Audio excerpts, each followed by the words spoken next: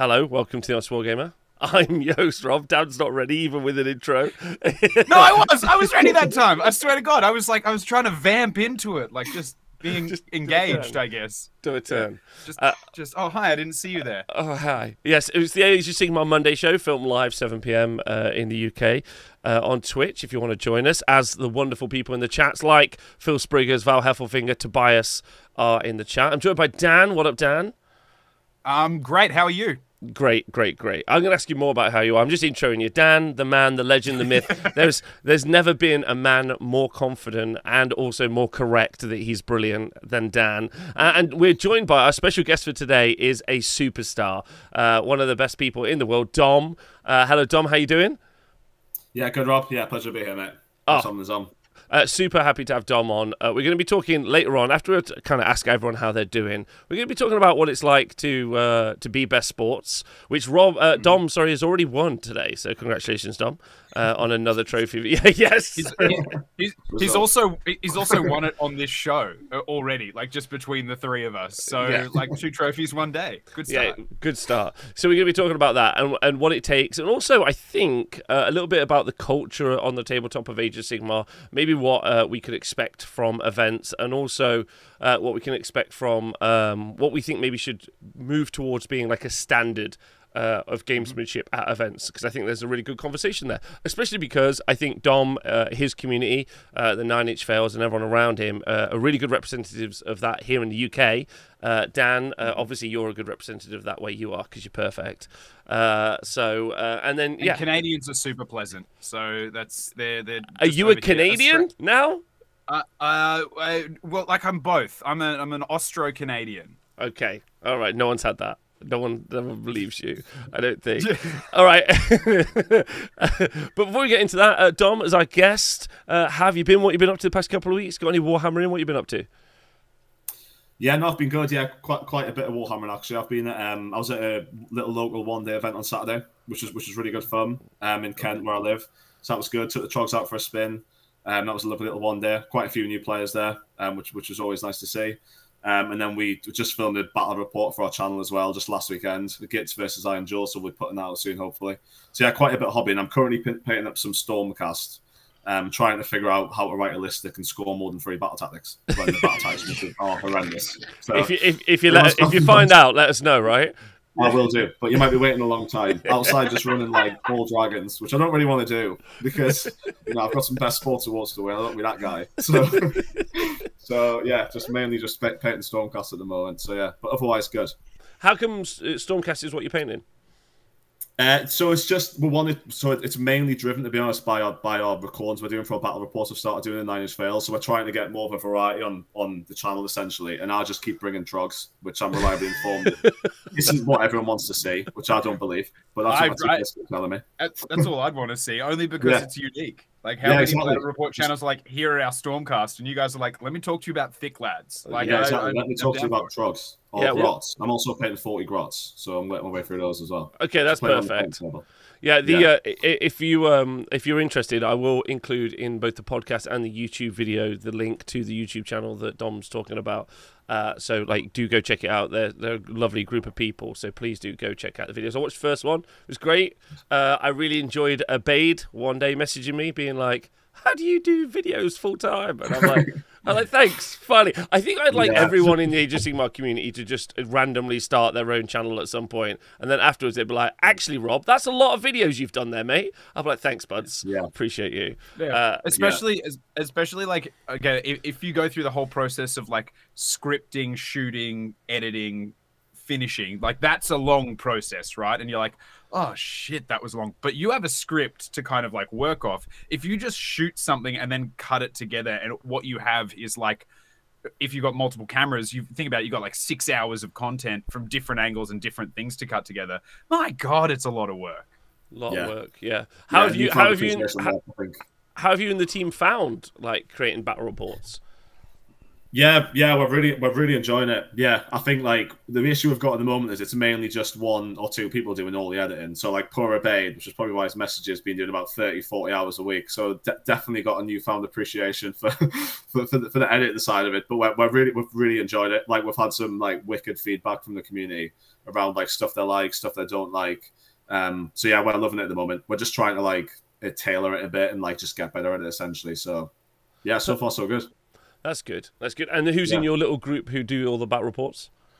So the team's made up of it's myself, Abaid, Hazel Moon, who probably a lot of people know, Philip Springle, who I think is quite well known as well, and then we've got some others like and then like Karsten, a chap called Max, Will, Nick, who is starting to play a bit more in the competitive scene, so people have probably seen him around a bit more.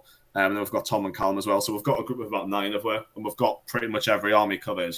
It's just finding the time to get people involved, essentially. So yeah, I think that's the biggest challenge. I think, which is good, and just keep the momentum up as well. I think one of the things that happens a lot is that first kind of crushing wall of work for very little return. Like is painful at the start. So it's something you have to push through, which is really challenging. But please do, because it'd be great. More Bat Rep channels, the better, I think, out there in the world.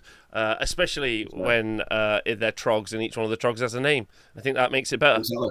Yeah, and every single one's trogs, just against various armies.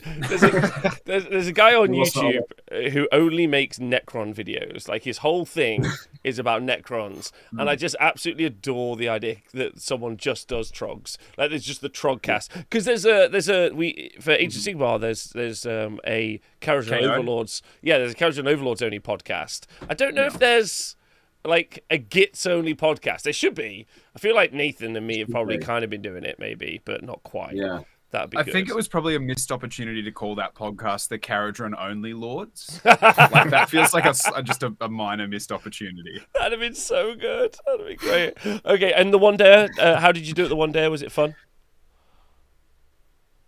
Dom? Yeah, it was good. Yeah, I won. Yeah, it was good. It was good fun. Yeah, I took the trogs for a spin. But yeah, it was really good fun. Yeah, 3 great opponents. First player I played, it was his first ever tournament actually. So that was a brilliant game because we took it the full 5 rounds, and he was pushing around Seraphon coalesced. So yeah, we had a really good laugh. But yeah, good little local tournament in 7-0. So if anyone lives locally, then yeah, definitely give me a shout. I can put you in touch with the chap who organises it. All right, perfect. Well, I'm going to include all the Dom's socials in the links below, so hit him up. Dan, what have you been up to, baby? I already know this because you told us before the show, but tell us again. What have you been up to? Make me jealous all over. I've been playing the crap out of some Beast of Chaos and Son of a bitch. Loving it. Absolutely loving it. I think you and I both. It started at Worlds. It was best army in the game. Best army in the game. Love born in the filth of Amsterdam. But honestly, like watching it, I was like, this army is tough. Like this army's good. Don't get me wrong. Like it's got a really cool, a really high skill ceiling, I think. But it's not easy. And coming from like dwarves and more tribes, I'm like, okay, my game plan has been very straightforward, you know, like I hit, I push, I shoot, I do all that, and there's a lot of tactics there, but playing an army that just punishes you if you fuck up, I was like, I think that's going to make me a better player. So that's kind of where it started, and I'm just frothing over it. I love it. It's so challenging, and it's really, really rewarding, and I'm just digging every second that like a little Ungor achieves something it shouldn't have achieved, or a Bulgor just completely fluffs it, but then somebody else picks it up and carries the day. I'm loving it. It's so satisfying.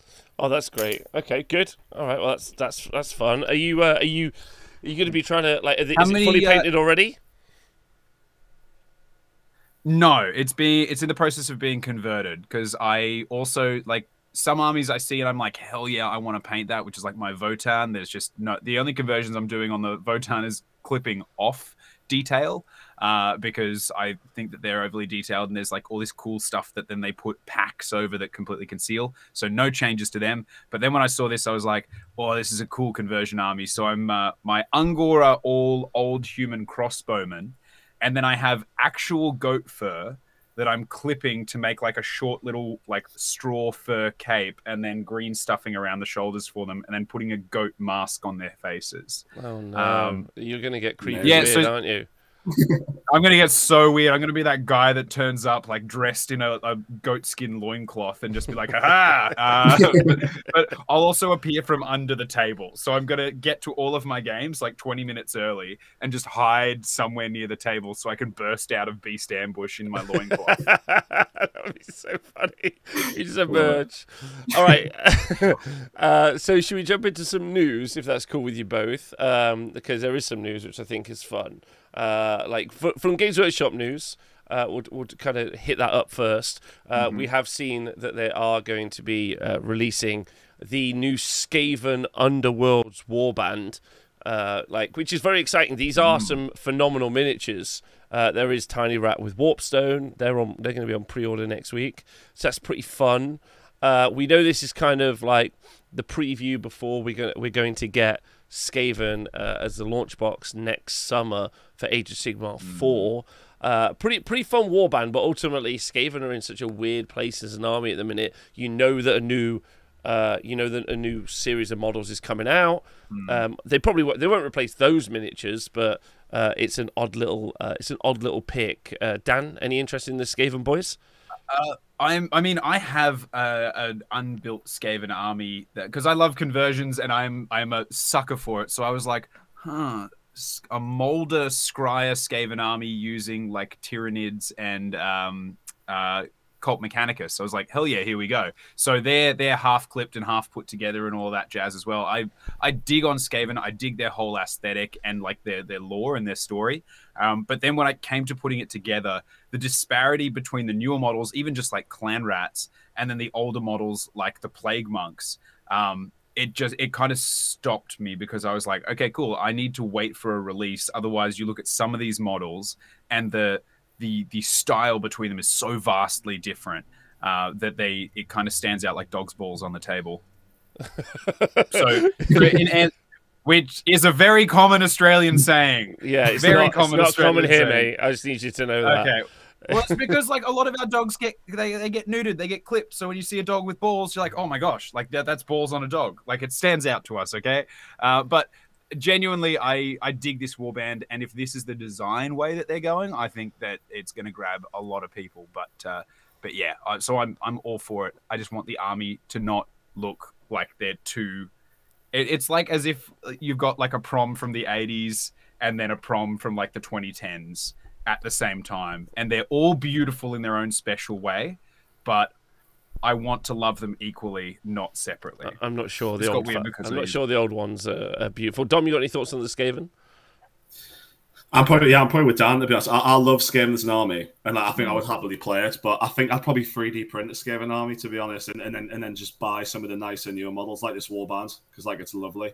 Yeah, I think it's the old sculpts that put me off, and like knowing there's a new range coming, I feel like better off holding off. But I reckon when it comes, I think I'll be tempted to invest because every time I play Skaven, I just think that player is having the best time. Yeah, I want to be doing what they're doing. I want to be eating jelly beans every single time I spend the warp token. Yeah. I want to be throwing stuff through warp holes. I want to be like rolling 4,000 dice with Thankful. Like I want that. But I think it's just the models that put me off. Yeah. I think you've hit the nail on the head. I feel like most of the Skaven players I see at events are having the best time because they're like, I'm going to find my rocket. It's either going to kill you or it's going to kill me. And then they're like, I'm going to cast this spell. It's either going to kill you or it's going to kill me. And so every time it like messes you up really bad, I'm like, oh, that sucked. And then he's like, yep. But then they start to pick the model up off the board. And I'm like, what are you doing? They're like, oh, it's dead. And I'm like, oh, okay, cool. Like that's a game state that I dig. I love it. I love Skaven. I think Skaven would be an incredible army to play.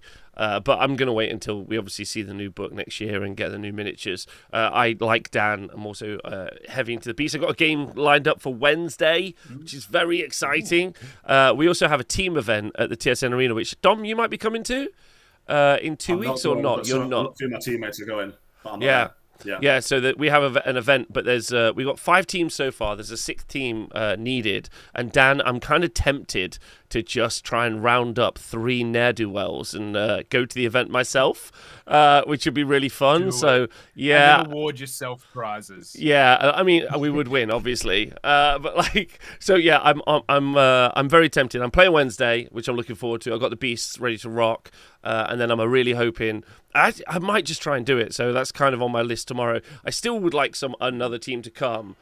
Because being at the event and organising events a little bit more of a challenge, but I could get it sorted. But anyway, yeah. Okay, so what's your beasts then? Like, it's just the list. It's Belagor, 9 balls, Ungor, and that's it. It's the perfect list.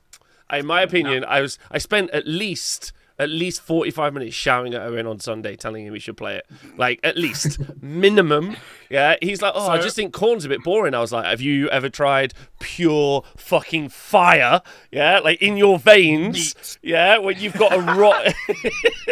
Okay. I won't lie. I've been dabbling. I'm like, try a little cockatrice there, or try a little chimera there. Put something meaty in there, Rob. Don't just rely on the Ungor. Give yourself some meat to your potatoes. Why? Why would I? Why would I do anything? Because right now you're all starchy carbohydrate, and I feel like you need a protein. Listen. Until I look like Dom, which is never. Yeah, then I'm not doing it. Okay. Right, okay, so on to some other news. So Skaven's off the bat. A couple of bits that kind of got missed last week because we were away. We were week before, whichever. Worlds have had their date announced. So the Age of Sigmar World Championships have had their date announced. So Which is really nice for them, because I feel like they've been lonely for a long time. So the fact that they are seeing someone, it just fills me with joy. Yes. Oh, yeah, exactly. So Age of Sigmar World was announced, and the vote went, if you're not aware, Age of Sigmar World Team Championships are teams of 8. Last year there were 24 teams. Don't know how many there'll be this year. Maybe there'll be more. It's in Amsterdam last year. And then this year what happens, it goes to the team captains all vote on bids. So the different nations put bids in, like they'll just be like, I don't know, Scotland will be like, it's free haggis every day, and then piss up at the brewery, and then there'll be some tables, and then Spain's like, it's outside, there's paella, whatever. I imagine the bids are like. I imagine they're like none of what I just said. But then there were multiple different places. It was neck and neck, I think, between Spain and Amsterdam, and Amsterdam won it again, which is actually pretty massive news, really, for Tom and the Alliance Open team who ran it last year. Because I don't think I know of it happening twice in one place before, which it feels like a real kind of confidence vote, I think. So, Dom, you're obviously external this year. How did you feel about looking at Worlds externally? Yeah, it was good. I mean, the coverage that you did was brilliant. I was dog sitting for a full week on my own, and I watched pretty much every game on the big TV, streaming your coverage. So it was brilliant. I'm not surprised it's gone back there, to be honest, because everyone I've spoken to, I've heard nothing but good things about it in terms of the organisation and how the day was run and the venue and stuff like that. So yeah, I wasn't that surprised when I heard it was going back to Amsterdam. But yeah, I love following last year, especially the singles as well as the teams. Some really fascinating matchups. Yeah, I think it's interesting. I think so. I got to say massive shout to Tom and all the guys, because they got to be feeling they got to feel real confident about that, and they're going to feel pretty nice for that. Another bit of news is for Dom specifically. Dom, you've been inducted into a national team for the first time. Yeah, that's right. Yeah, so I'll be playing for Team England this year at Six Nations, which is very exciting. Alongside some good friends as well, and some of my teammates, like Hazel's made it, Phil's made it, Russ, I'm good friends with. So yeah, we've got a really exciting looking team, to be honest. Yeah, so it should be a really good experience. Will you play the Trogs? Will you take the Trog? I'm trying. I am trying.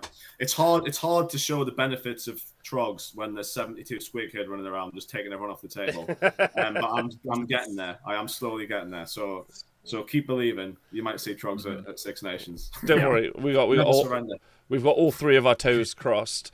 So that would be Six Nations. So again, if you're not aware, Six Nations is the same format as Worlds, pretty much. It's 8 teams of 8, but it's happening this year in the Republic of Ireland, being organised over there, and it's Six Nations. So it's Scotland, and to many people, especially in the USA, this will blow your mind, but some of these nations that I'm about to mention are separate nations in many ways. England, Wales, Scotland, Northern Ireland, Republic of Ireland, and Sweden. which is kind of an out there pick, which is fun. So yeah, the Six Nations event. Dom, you got any particular nation you're most excited about playing against? Ooh, I think great question. Like I know a lot of Team Wales, and I love them all. So I will very much look forward to that matchup. To be honest, with like Matt G and Owen and Dan and all of that lot. So that'll be an exciting matchup. But also probably more so like some of the people I've never came across. I've never came across anyone from Team Sweden before. So just looking forward to playing some of them too. But the Wales matchup I think will be good because I know they're a bunch of babes. Team Sweden are just a wall-to-wall gorgeous snacks. The best. So good. And all the Irish players are so good. Scotland, everyone's great. Everyone's great. Okay, so that's that news. Dom, congratulations, and to the rest of the team, which is really fun as well. Some other little bits of news. I don't know if you've seen this. So on Friday, a video that's going to go on YouTube later this week, we went through all of the stats from the last GHB, but specifically the player stats, and we got our best player in the world, or best performing player in the world, Gavin Greiger, all the way over from the USA, over one of the Harambe's heroes from Texas. Dom, do you keep track of the player stats on the TSN? Is that something you've been paying attention to? Yeah, I do. Yeah, I love following them. Yeah, definitely. I saw Gavin play a few times on your stream actually again at Worlds, and yeah, phenomenal player. I thought I was decent at the age of Sigmar, and I watched Gavin, and I spent most of his game sort of thinking I'm not really sure what he's doing, and then he just kept on getting all the points and then winning every game, and I was like, fair play. Maybe I don't know what I'm doing. He's Neo. He sees the Matrix, and so like by the end of the game, he's just like, I've won, and you're like, wait, but you didn't. Oh my god! I think the biggest thing for me is when you look at his stats, he's not done it with one army. No, like, that's the thing that I think is really impressive. You know, like it's, and yes, some people do that because they always just jump on whatever's the most broken. But I don't think that's necessarily the case. I think he uses strong armies, he uses whatever's in a really strong place, but he just he finds really good tech and really good lists that play that seem to play the matchup, not the matchups, the battle plans and the tournaments well. So I don't know why. So he has a saying where he's like, "I just stand on circles." That's his saying. Like he's just like, that's how he wins games. I just stand on circles. Yeah. I wonder if it's some like genetic legacy thing. Like you know, some of his ancestors were kind of like people that explorers into the West, and they would pitch their wagons in circles at the end of each evening. And he's just so ingrained in his like Texan psychology to just sit on in a circle that he can't leave. It's either that or his ancestors invented Twister. Like it's one of those two things. Yeah, just all of it. Make him the perfect circleman. Which is pretty good. So yeah, we the last GHB we got to pick all the stats out, and also one of those things that I highlighted, and again, it's another video you can go and check out on YouTube. Just how important we went through the actual army stats as well, and we talked about how vitally important the battle plans were. If you actually flick between just two different battle plans, if you were to take Age of Sigmar like win rates as a whole, and then you look at them, and then you clicked one battle plan, the most popular battle plan that was played. In fact, I can take the opportunity to take this up. Just while I do, Dom, like, was there any battle plans that you loved or loathed from the last GHB? Yeah. Do you know what? Like, so there was one battle plan that I never ever won at a tournament. In three tournaments with Trogs, I lost this battle plan every time, and it was the one where they were on the very edges. I can't remember what it was called, but there was one in the middle, and there was one at every far edge. Position over power. Position over power, yeah. And I lost it every single time, and it made me realize that like, just because it wasn't castle friendly, and the list that I played was like a castle army with like very little mobility. So it's not that I didn't like it, but it really didn't like me. And it was against 3 different armies as well. I think I played Zeech, Ogres, and Ironjaw, so it wasn't even like there was a common theme. It was just the battle plan. So every time I stepped up in that battle plan, I was like, here we go. Well, that battle plan was the 3rd most popular battle plan that was played. But just to kind of give everyone who's watching this YouTube video, or the podcast listeners, a quick insight. If you look at the kind of stats, so like Caradron, Heed Knights, it's all kind of linear. But then if you just click Jaws of Galette, just changes the shape of the win rates. Or it should do. There we go. It does. Just changes the win rate significantly. The top army goes down to a 48% win rate army.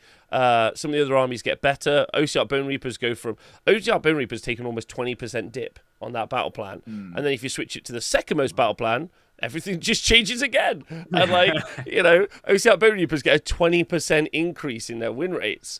And I think there's a real good conversation like next year or this year, because it's going to be a year long, to talk about what those battle plans are going to be.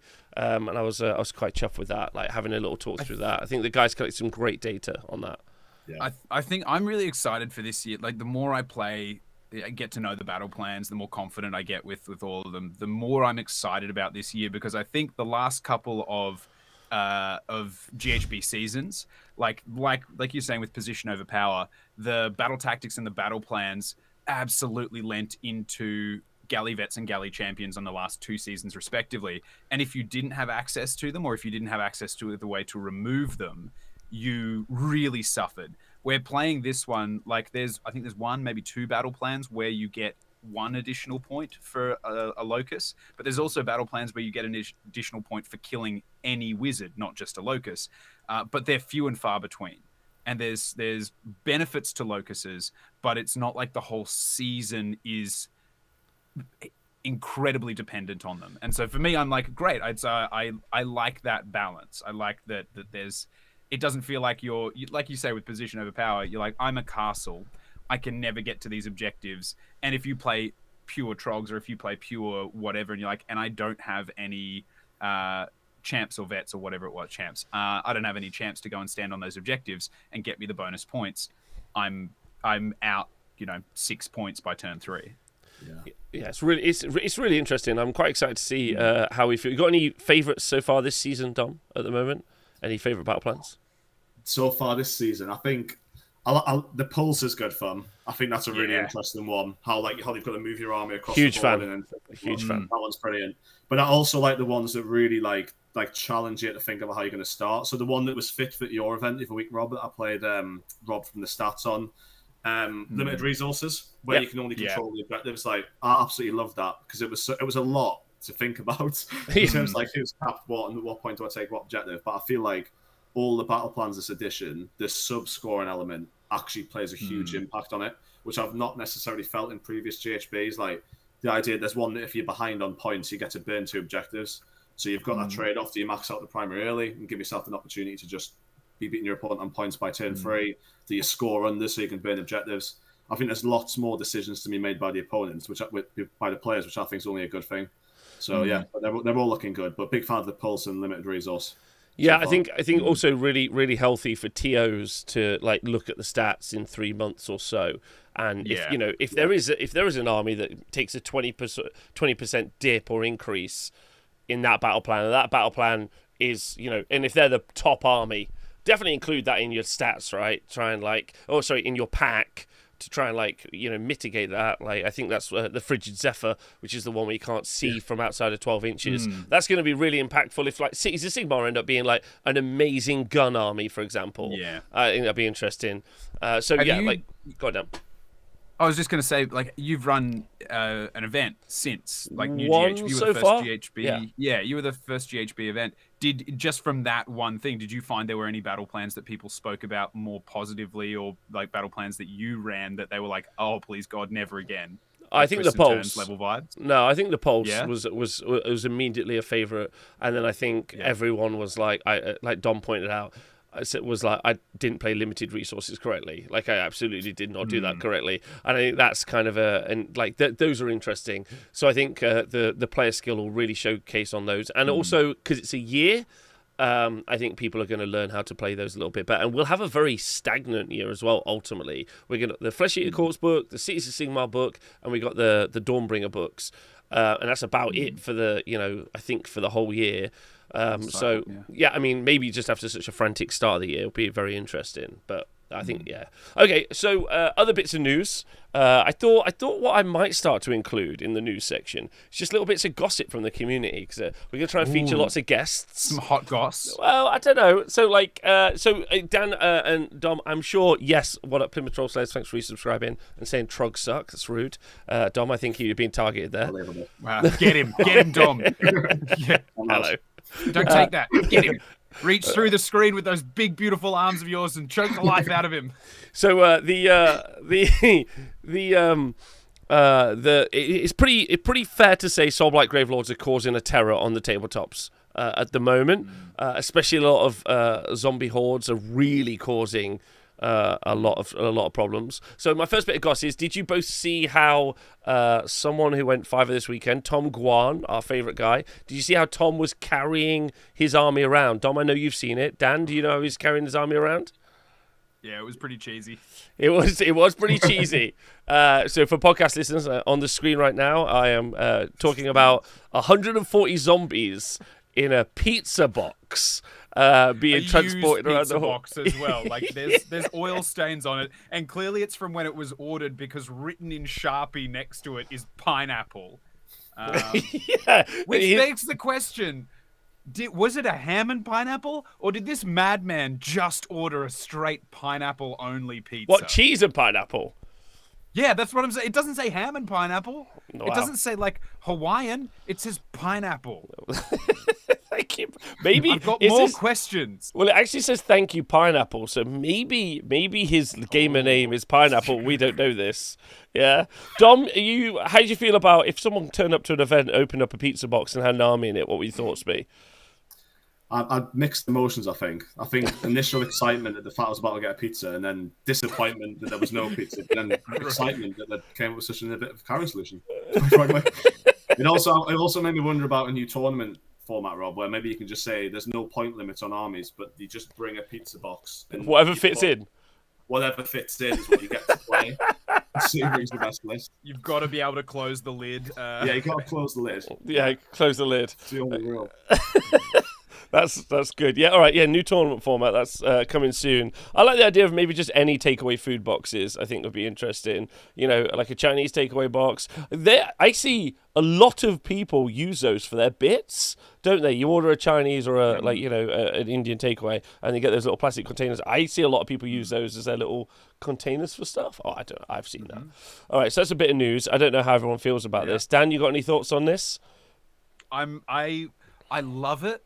I just need to know what type of pizza it was. I'm going to fix it every time someone shows me this. See, like, yes, the models are painted and they're thrown in there with all the delicate planning of a bull in a china shop. You know, like, yes, it's an absolute hot mess. But the biggest mess is not knowing, is his nickname Pineapple?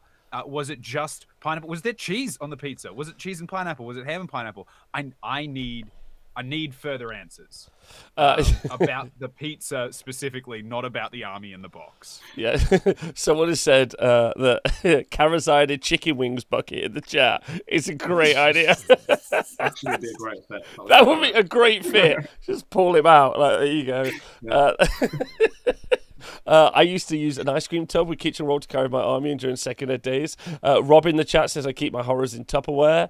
Okay, the last LVO I was at, the bloke I was sharing a room with was playing Seraphon with back when all the skinks, all the summoning, and he forgot to bring something to take it in. So he took the ice bucket from our hotel and just dumped all of his skinks into the ice bucket, and then rocked up at his table with just a bucket of skinks for every game. And I was like, that's a rad vibe. So over here, there's a little bit of a joke in our circle of like bucket of skinks. Like if anyone's playing Seraphon, we're like, where's your bucket of skinks?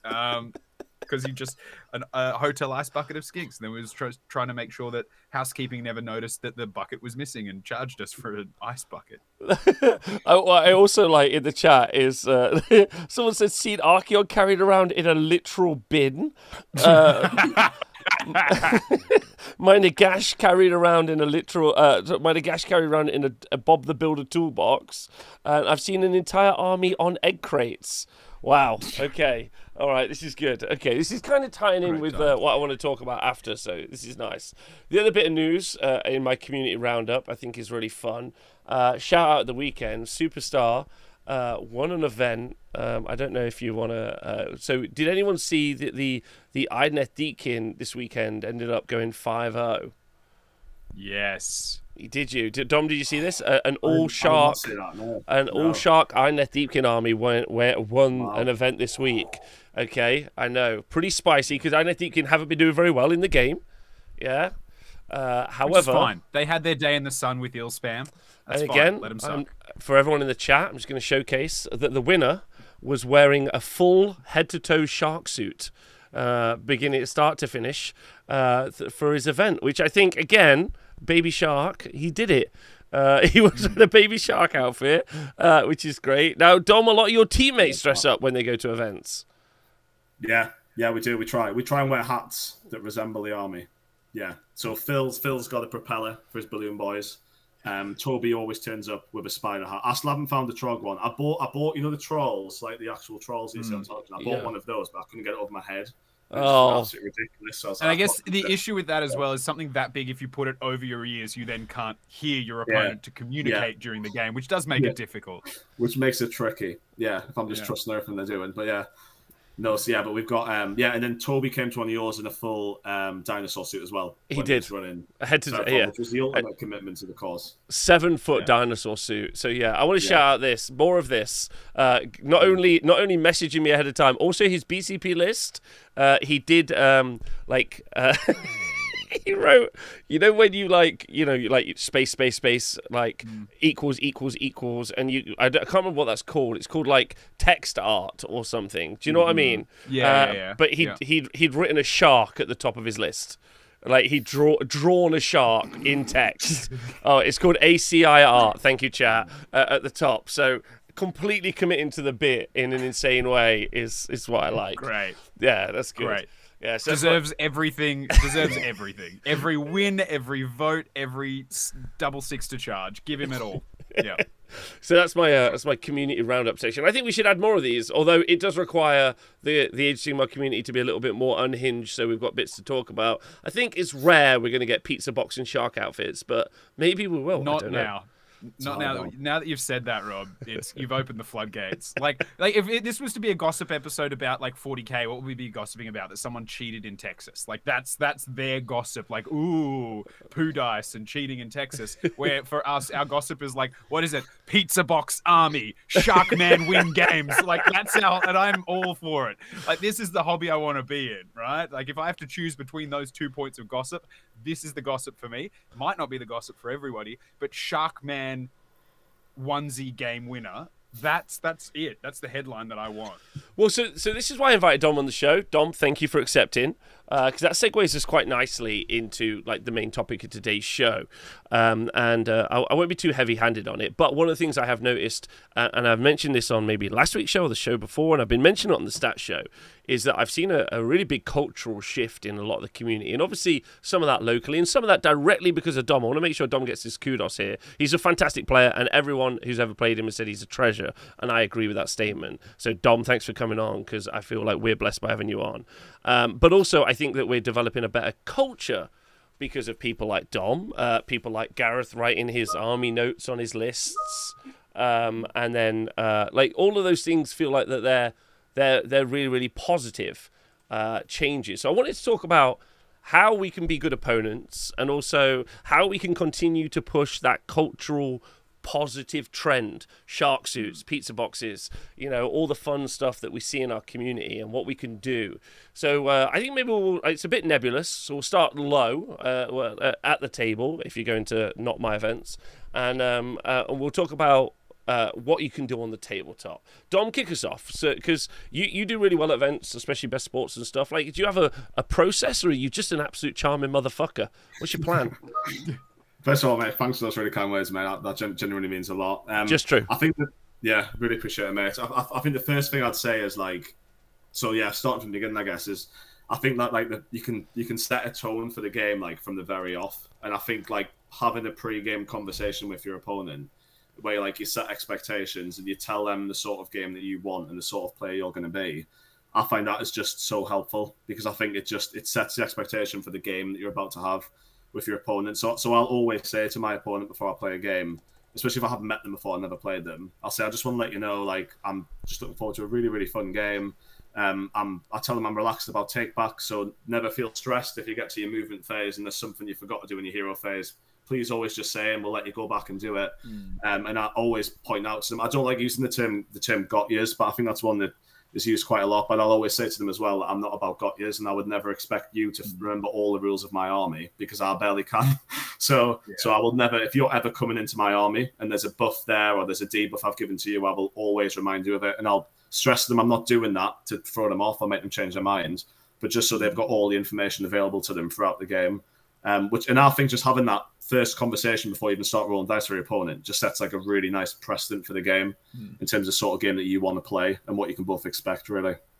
Yeah, I think that's a really key point, that maybe when we start, especially talking on tabletop behavior, I think one of the things that I'd like to say that I tried myself, but also I think I try and talk to people about, is over communication. I think it's actually really hard to over communicate in a game, but it's very easy to under-communicate. And that's especially hard, you know, day 2, 5th game, you went drinking the night before, you slept in a bed you're not really used to. Like, it can be really hard to be like, oh, by the way, these hit on 3s because I've given them +1, I roll my dice. Okay, cool. Now they're winning on 4s because you made me -1 to a wound. Here we go. You know, like, even things like that. Because, you know, you say something like, oh, I'm wounded on a 4. They go, don't forget your -1 to wound. I'm like, oh, I factored that in. You know, you have to say, I'm wounded on 4s because you made me -1 to wound. Like, that over communication is so difficult, but so important, I think. Is that something you try to follow, Dom? Yeah, definitely. I think, because I think about that a lot, because what I don't want to do, I always think if I tell my opponent this, am I going to like talk them out of what they're about to do, basically, and if they're actually already happy doing it. But I always lean on the side of, over communicating, to be honest. Like, if I've told someone, for example, at the start of the game, that if you come within 12 of this model, you -1 to save, and somebody's made a move on the tabletop, let's say they've charged a unit, but they could easily stay out of that 12 inches, and being in it doesn't benefit them in the slightest. I'll work on the assumption there's no reason they would ever want to be there. Like, it makes no sense to them. So I will say to them, just as a heads up, you're in 12, and I'll just let them nudge their models. And then it also gives them that decision. Actually, did I want to be in 12? Because I'm thinking about doing something that I haven't seen. But I think I always lean towards over communicating, just so you're not catching people out and they've got all the information to take decisions, essentially. It's a bit like if someone charges and then you notice that they've pulled in like one of your big beat stick units because they're within 3. Yeah. Now, if I've set up my army so that there's no way for you to charge that unit without getting into 3, we've probably already had, you know, like we've had that conversation in the movement phase. Like, playing for intent, we'll probably talk about that later, but I'd be like, cool, so these guys are here and these guys are here, so there's no way you can get within half an inch of this unit without tagging him into combat as well. But if they had an option to like go a different way, or like they've just moved a model too far forward, it happened in a game I was playing yesterday.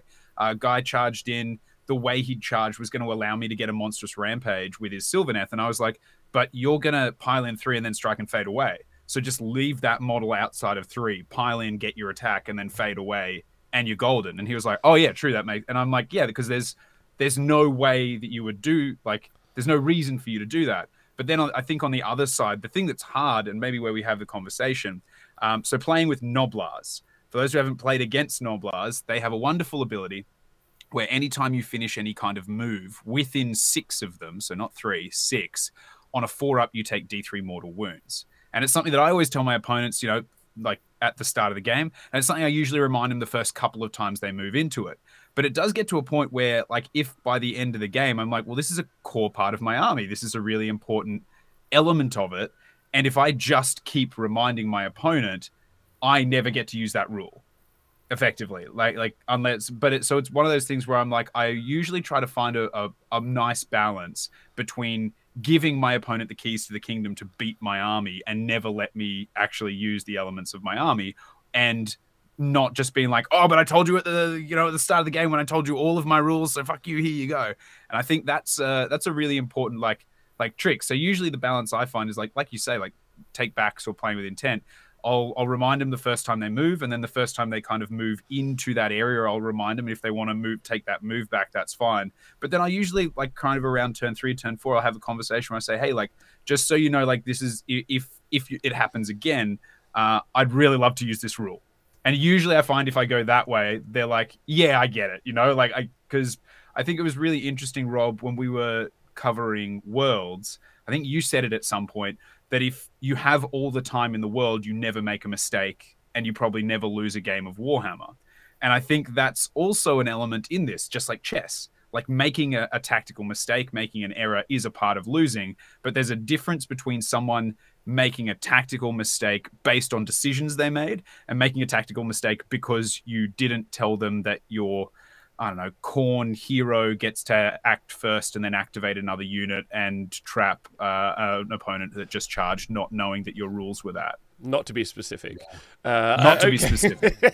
I think let's get to that at some point, because I think that's worth having a convo about. I think one of the great conversations to start with is, what information should I, because there'll be people listening to this, I hope, as I think with every video I make, God, I hope someone listens. There'll be people listening, and they'll be asking themselves, what should I say at the start of a game? How should I talk about it? So in my packs, so I'm having my packs amended. So 3-hour rounds, and I've now instituted that there's a 15-minute chat at the start for people, and then the round is 2 hours 45 minutes. 15 minutes to put your terrain out, and then have a conversation with your opponent about your armies and about everything else. So I'll hit up some classics, I think, which I think is fair. Number one, I'll always roll my dice onto the mat. If they don't go like flat on the mat, if they want a terrain or a model or a card or anything other than the mat, I'm just going to re-roll it. That's my first bit that I always say. Then all my symbols are 6s,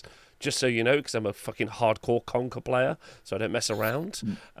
So all my symbols are 6s, are kind of my basics. And then I always say that I'm going to always specify when I'm intending to do something or intending not to do something, to be clear on the tabletop. And then I ask you if that's okay. I say, I hope those things are okay with you, and that's how I'd like to play, if that's cool with you.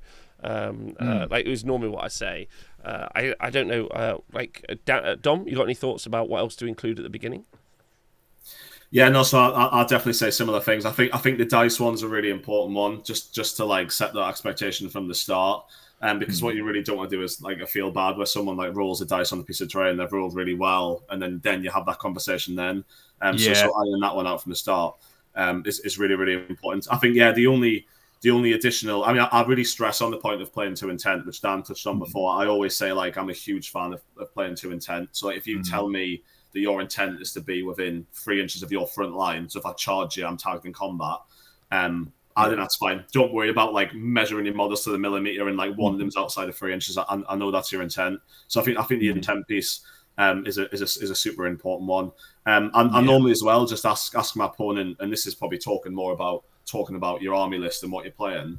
I'll always ask them if they've played the army before and how well I know it, and I'll typically base what I tell them on what they tell me they're already happy with. So if they've never played it before, I'll just give them the whole package, and I'll really focus on the combos that I would never expect someone to remember. So like a teleport, I won't tell that separate to the +2 charge. I'll tell them, by the way, this guy's the +2 charge, and they've got a teleport. So when you're thinking about my charges, I could be coming 7 away. Or Annihilators and Stormcast, I'll say to them, don't just think about screening out 9, always think about screening out 7, because I can get much closer to you. And I'll typically base that pre-game conversation on my army about what they know about the army. And if they already know loads, I'll just pick up on those key bits. But if they know nothing, I'll give them a top-level down brief and tell them, don't worry about remembering this. I'll remind you throughout the game anyways. I think one of the things also is because there is, and I think a tactic, I don't want to be unfair to people, but I think some people do this, is they just tell you a lot of fucking stuff at the start, and that's almost too difficult to tell you. You just say, like, when I used to play my Zinch, I'm like, here, these wizards, like, if you get in 18 inches, they're going to hurt you of the wizards, and then these things are 50 wounds, you won't kill them. And that's kind of where I would go out with the pink horrors and everything else. They don't need to know that they're going to do, like, I mean, they do need to know they're going to do 30 shots, but, like, you know, it's not crucial. It's like, these are really tough to get rid of. Get in 18 inches, I'm going to do loads of murder. And if people are like, I want more info, obviously I'll answer any questions. But if they're like, I'm cool, that's all I need, you're like, good. All right, we can have that conversation. I think, like, another really good example for me is in the magic phase. If I'm playing against someone who only has like 2 or 3 spells, they explain their spells to me, I know what they've got access to, and I'm tracking their magic phase with my dispels. I've played against some Zinch players who then I don't necessarily know if it's intentional or not. I think it's just that their army is too complicated for most brains, even the brains of the people playing it, to understand. But they're not super clear about where they're at with their spell casting, who they've got, what they've got left, and anything like that. But then when I play someone where I'm like, okay, I'm going to try and dispel that, they're tracking my dispels or something like that, and they're like, okay, cool. And then if they'll be like, so just remember, I've still got 4 spells left, and one of them is Blizzard, or something like that. Like, I've still got 4 spells left, and one of them is this. I really appreciate that, because it's like, how slow is our game going to be if every Magic phase I'm like, I need your spell list, I need to know where you're at, who's got what, blah blah blah. Like, there's a point of just like respect between you where it's like they know, they're like, I've got 2 spells you don't want me to get off. I desperately want to get them off, but it would be cheap of me to let you try to dispel this arcane bolt without knowing how many spells I have in my pocket. I think it's always really fun. My personal opinion is when you're playing someone who you both play a lot, and then they're like, cast a spell, and you've only got the one unbind, and they're like, cast a spell, and then they're like, okay, hand a Gork, and you're like, okay, now I'll try and stop you. There it is. And they're like, I thought maybe I'd get you, and I'm like, no. And there is something to that, I think. I think there is. Like, gamesmanship is what we would call it. I think is the right frame of reference. But like, none of the information is hidden. I think is kind of key. Yeah. So let's, because someone's asked in the chat, Dr. Demento, and I think this would be a really fun thing to do after this chat, would be to kind of come up with a list of things to ask at the start of a game. Because there's 2 things to ask, really. There's 2 things to do. One of the conversations we're having is how to be a good opponent yourself, what you can do on the tabletop, and I think this is also true for you, Dom, because I've seen you literally do this to people, is how to make your opponent be a good sport as well, because you can like manage that, I think, in some ways. Like, Dom, you got any thoughts on that? Because obviously, like, I think like you can be fairly effective at making people have a good time. Like, is your process by just being that clear and that informative? Yeah, I think so, and I think because I'm a big believer, like, you get back like what you put out in the world effectively, and I think as soon as you start, if you treat people well at the tabletop, and if you're really clear in your communications, and if you give them take backs, I've definitely found that it comes back around as well, and people will be as receptive to that as what you are. And I think as well, like, I find as well, when you first meet someone at a tabletop, there's always going to be sometimes a bit of nerves, because there's such a range of people that play this hobby, which is one of the great things about it. And like, some people love meeting new people, some people are just there for the game. But what everyone wants to do is have a good, fun game of Warhammer. That's what everyone's there for at the end of the day. And I'm a big believer that's why everyone gets in this hobby in the first place, and what keeps them coming back. So I think if you just spell out how you're going to play the game, and if you play it that way, I'm a big believer, and it's definitely infectious. And then you get that back as well, because people will just join you on that wavelength, essentially. And if you're really fair, they'll be fair. If you give take backs, they'll give you take backs. And I'm sure there'll be the odd case where that doesn't happen. But I can honestly say I've had like almost all the games of Sigmar I've played, especially like at that competitive level, have been great, and the people I've played have been really enjoyable to play against. Okay, I've only ever had a few times where, for me, I was like, I don't think I can let a take back happen there. And usually, and like, again, it's about communication. Like, I'll have a chat with my opponent before the game, and I'm like take backs between phases. I'm not going to be like, oh, well, you started deploying the guys that don't appear until the end of the movement phase, so you can't move anything else in your army. Like, a lot of that, there's no impact on it. But I think a really easy conversation that I usually have at the start of the game is like, take backs is cool. If you were absolutely going to do something, like if you, I don't know, miss a heroic action or something, and it's obvious that you would have best day ever'd someone or heroically recovered, even if we're in the combat phase, it'd be like, yeah, well, what, there's no reason you wouldn't have done that. But if I think an easy one for me is like, if you're looking at taking back something that would fundamentally change decisions that have been made by both players down the line, that's kind of where you do just have to go like, yeah, that sucks. But because if I'm like, okay, well, you can take that back, but then I wouldn't have redeployed, which means that you wouldn't have done this. Like, you get to a point where it's like you're rewinding the game state so far. But again, it's like you said at the start, Rob, for me, it's about communication. Like, if it's going to have that, the couple of times that's happened for me, like in all of the games that I've played, it seemed like both myself and my opponent were, whichever side it went, were pretty chill about it, because we're like, yeah, it's affected too much. Like that mistake or that missed trigger or that decision has changed way too much to just let it slide. And half the time when that happens as well, someone's like, okay, well, I'll re-roll the charge anyway. And you're like, yeah, cool. And then they fail the charge and they're like, cool, didn't matter. But, you know, like we feel good about doing the right thing. I think we should probably be a little bit more specific about what we mean by take back, because I think that's a really good, like, cool. A really good conversation. I think, like, just for everyone at home, just so, I'm not speaking for you both, so if we're not on the same page, let me know. What we're talking about is if someone ends the hero phase, starts moving the movement phase, and then it's like, oh, we forgot to move endless spells, can I do that? And then obviously, like, that's yes. If it's I cast a spell, I failed it, can I take that back? That's a no. Like, that's like we're not talking about that. It's more like, so I have this thing which I've been really struggling to write into my event packs, but I've talked about it a lot on the stream, about maintaining the board state. Like, you have to move the endless spells. It's not a conversation. Like, you have to move the endless spells. You have to do the battle shock phase. It's like, oh, can I go back and do the battle shock phase? No. You both have to go back and do the battle shock phase, because you just have to do the battle shock phase. It's not a it's not a may. It's you must. Yeah. So, like, I really believe that that maintenance of board state pretty much covers those issues like 99% of the time. Like, it's just like, we had to do that, so therefore, like, you know, like, I have a command ability. Well, command ability is a choice most of the time, but, you know, you have an aura or something. So I think it's worth discussing those things and having a conversation. Well, I think Magic is great for that. Like, Magic the card game has a thing where both players are responsible for the board state. You're not specifically responsible for your opponent missing their triggers. Like, so say they've got a trigger that benefits them and they forget about it or they miss it. You're not responsible for that. But, like, say the board state gets fucked up and a judge comes over and looks at it, and they're like, okay, well, both of you have let this board state get to a bad place. You both get yellow cards, or you both get match losses, or you both get a warning. Because it's like, well, you as a pair allowed this to happen. And I know that there's different bits and pieces and all of that.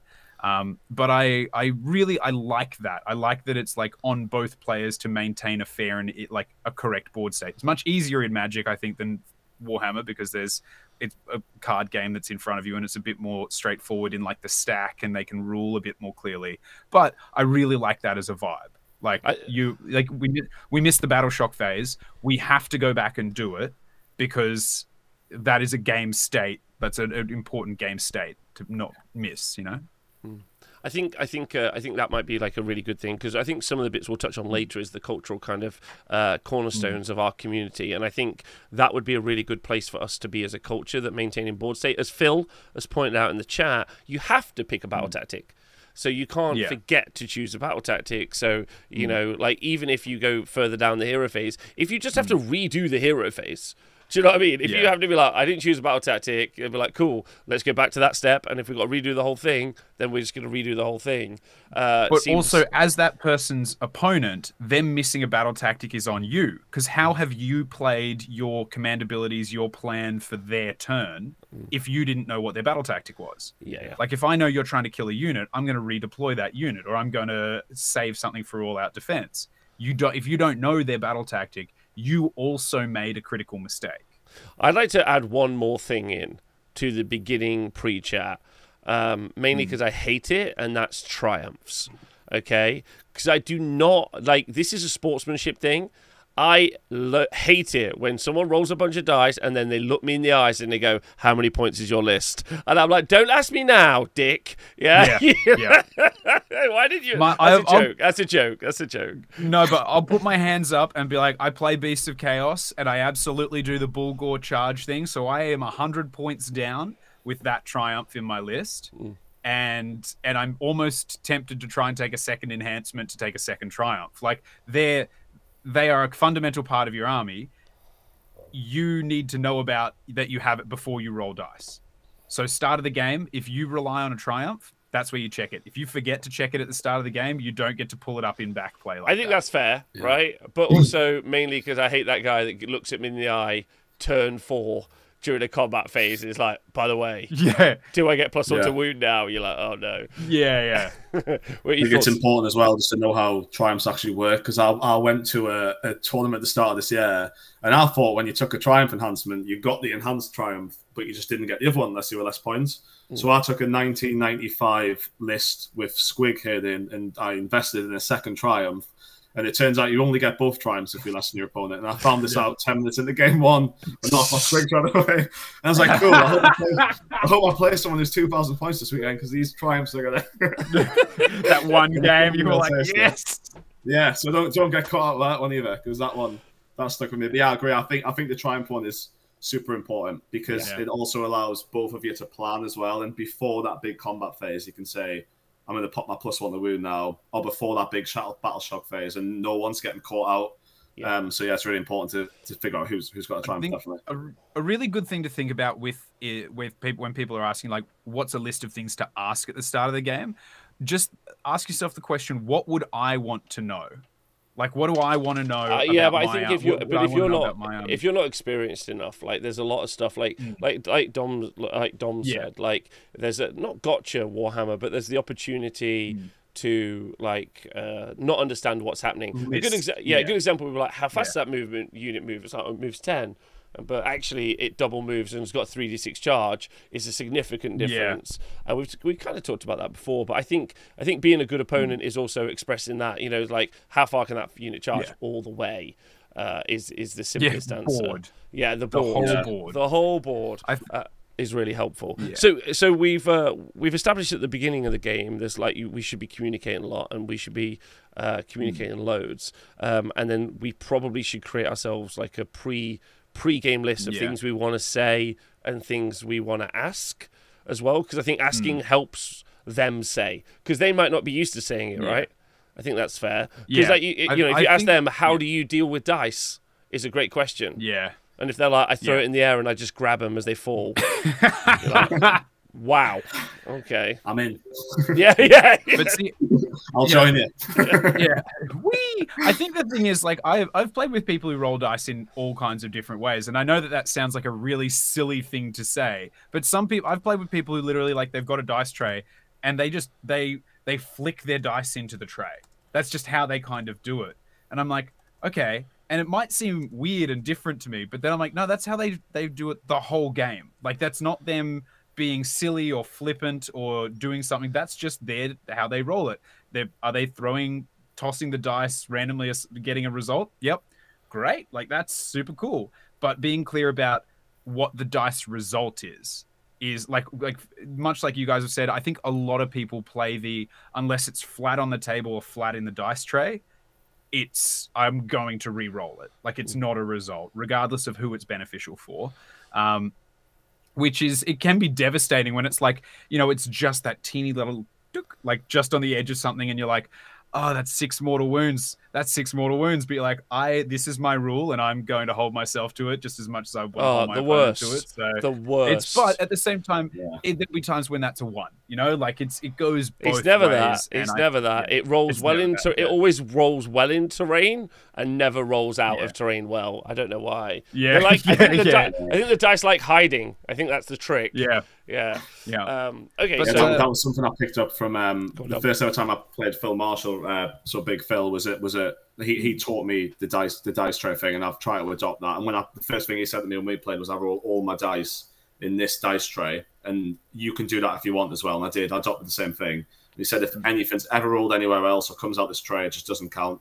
And that was really clean. And he said if that dice are ever stacked up, we won't count them. So it was really clear. We both rolled in this dice tray. Even if it was a prior roll and we forgot, it didn't count. Even if it was a 6, we had to move to the dice tray. And I really respected that, and that's why at your events, Rob, I'll always roll in the dice tray, and then I'll try to, and then I've started bringing my own dice trays as well, because I think that's really just a really clean and easy way to have that conversation and take away all ambiguity that could come up in the game. Yeah, so we provide dice trays on every table. Like, not everyone has to use them, but it means that they've got the opportunity to do it if they want, which I think is like something I wanted to do at the start. I don't take a dice tray myself to events, mainly because I'm lazy. I've got a chair and I'm sat here. I'm not going there.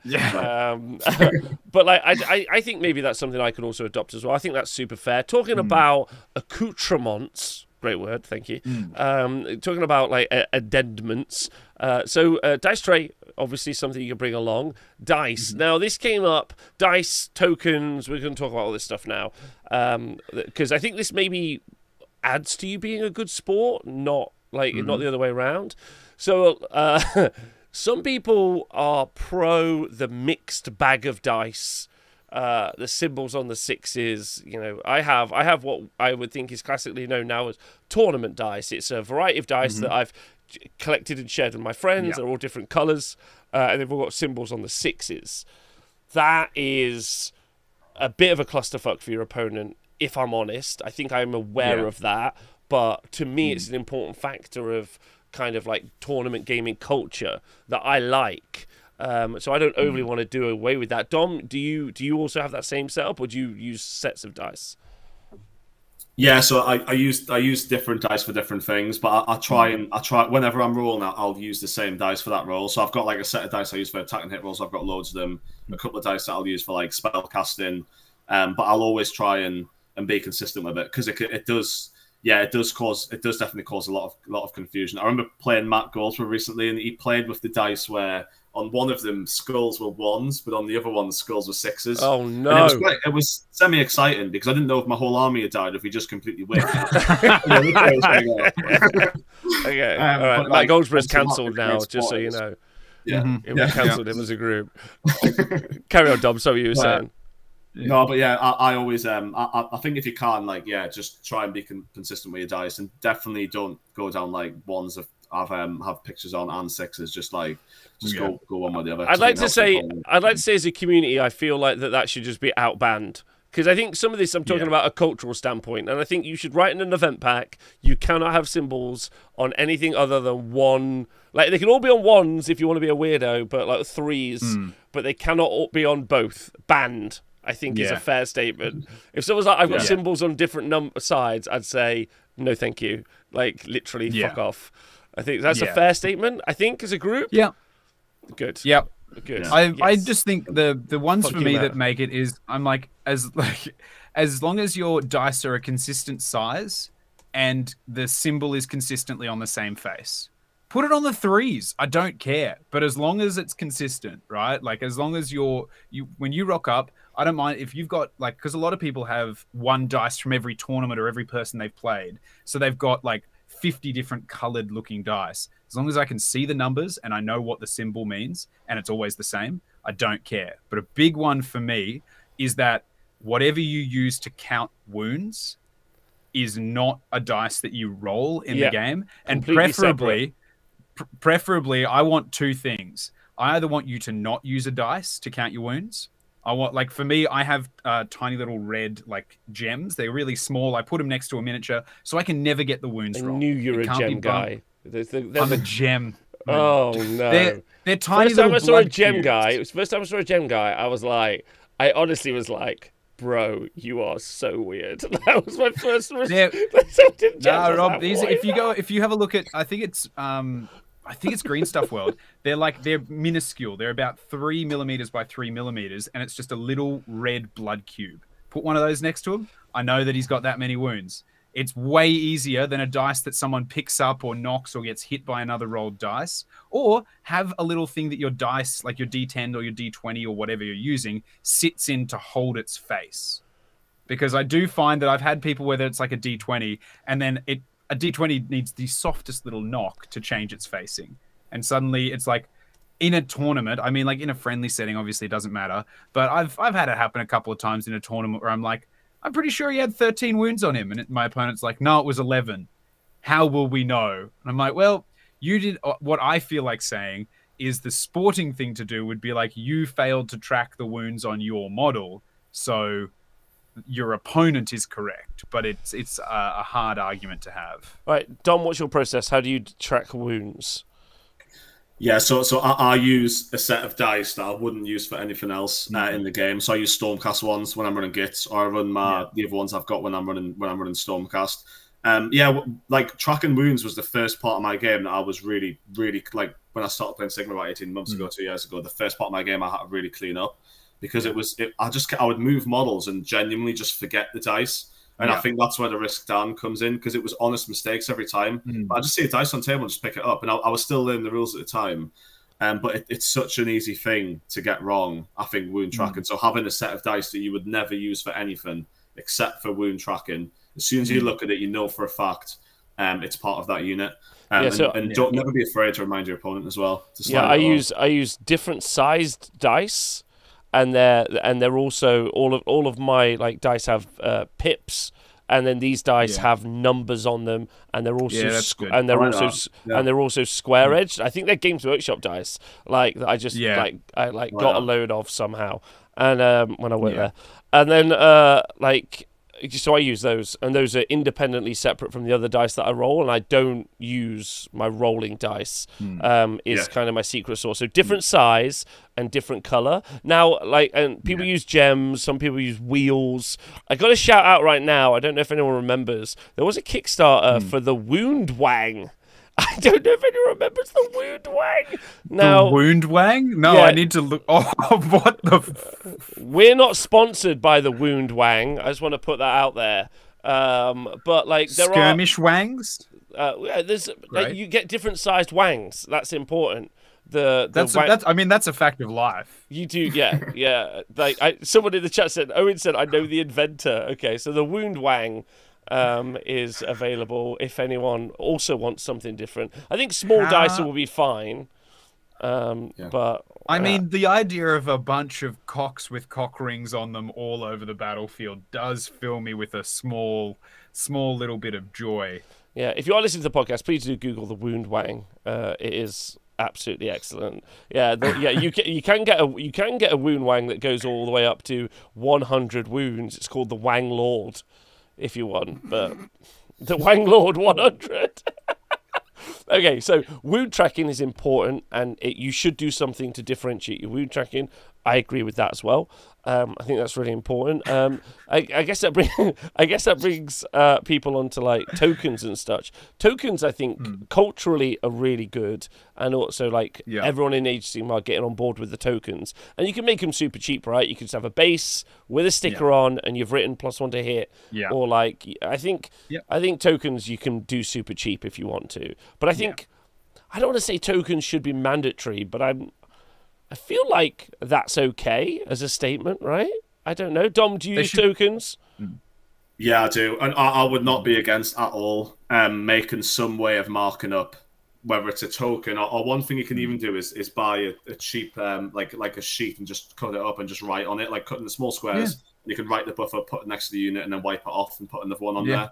But I would not be against making it mandatory in packs, because I think tokens is, in my mind, makes for such a much better game. I've been caught out before where someone's put a spell on my unit, and they've had their turn and I've had 2 turns, and I've failed the battle tactic because in my movement phase I forgot, which I think is quite a normal thing to do, a spell that was cast 3 turns ago, so the unit couldn't move. I chose them as part of the battle tactic, and that to me, you could remind your opponent. I think that's important as well. But having tokens for me is crucial. So your opponent just can look at the board state, know what's going on, look at their army, know what the debuffs are.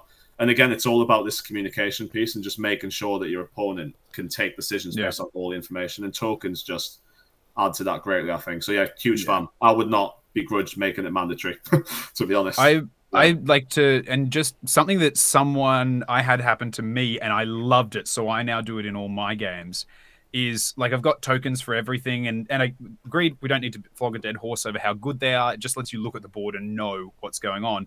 But if I have a debuff spell that I cast on my opponent, I have a token for the unit so that we're not clogging up the board, but then I have a little card made up, just the size of a playing card, that just says that spell, so I can give it to my opponent so they can just look at it. They can read it. We're not slapping something on the board that's then taking up a bunch of room. But if they're like, oh, what was that on them again?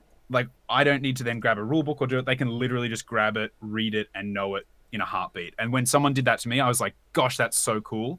And now I do it. And I've noticed everyone that I do that to is really appreciative of how easy it is to just maintain what's going on and know what the effects are.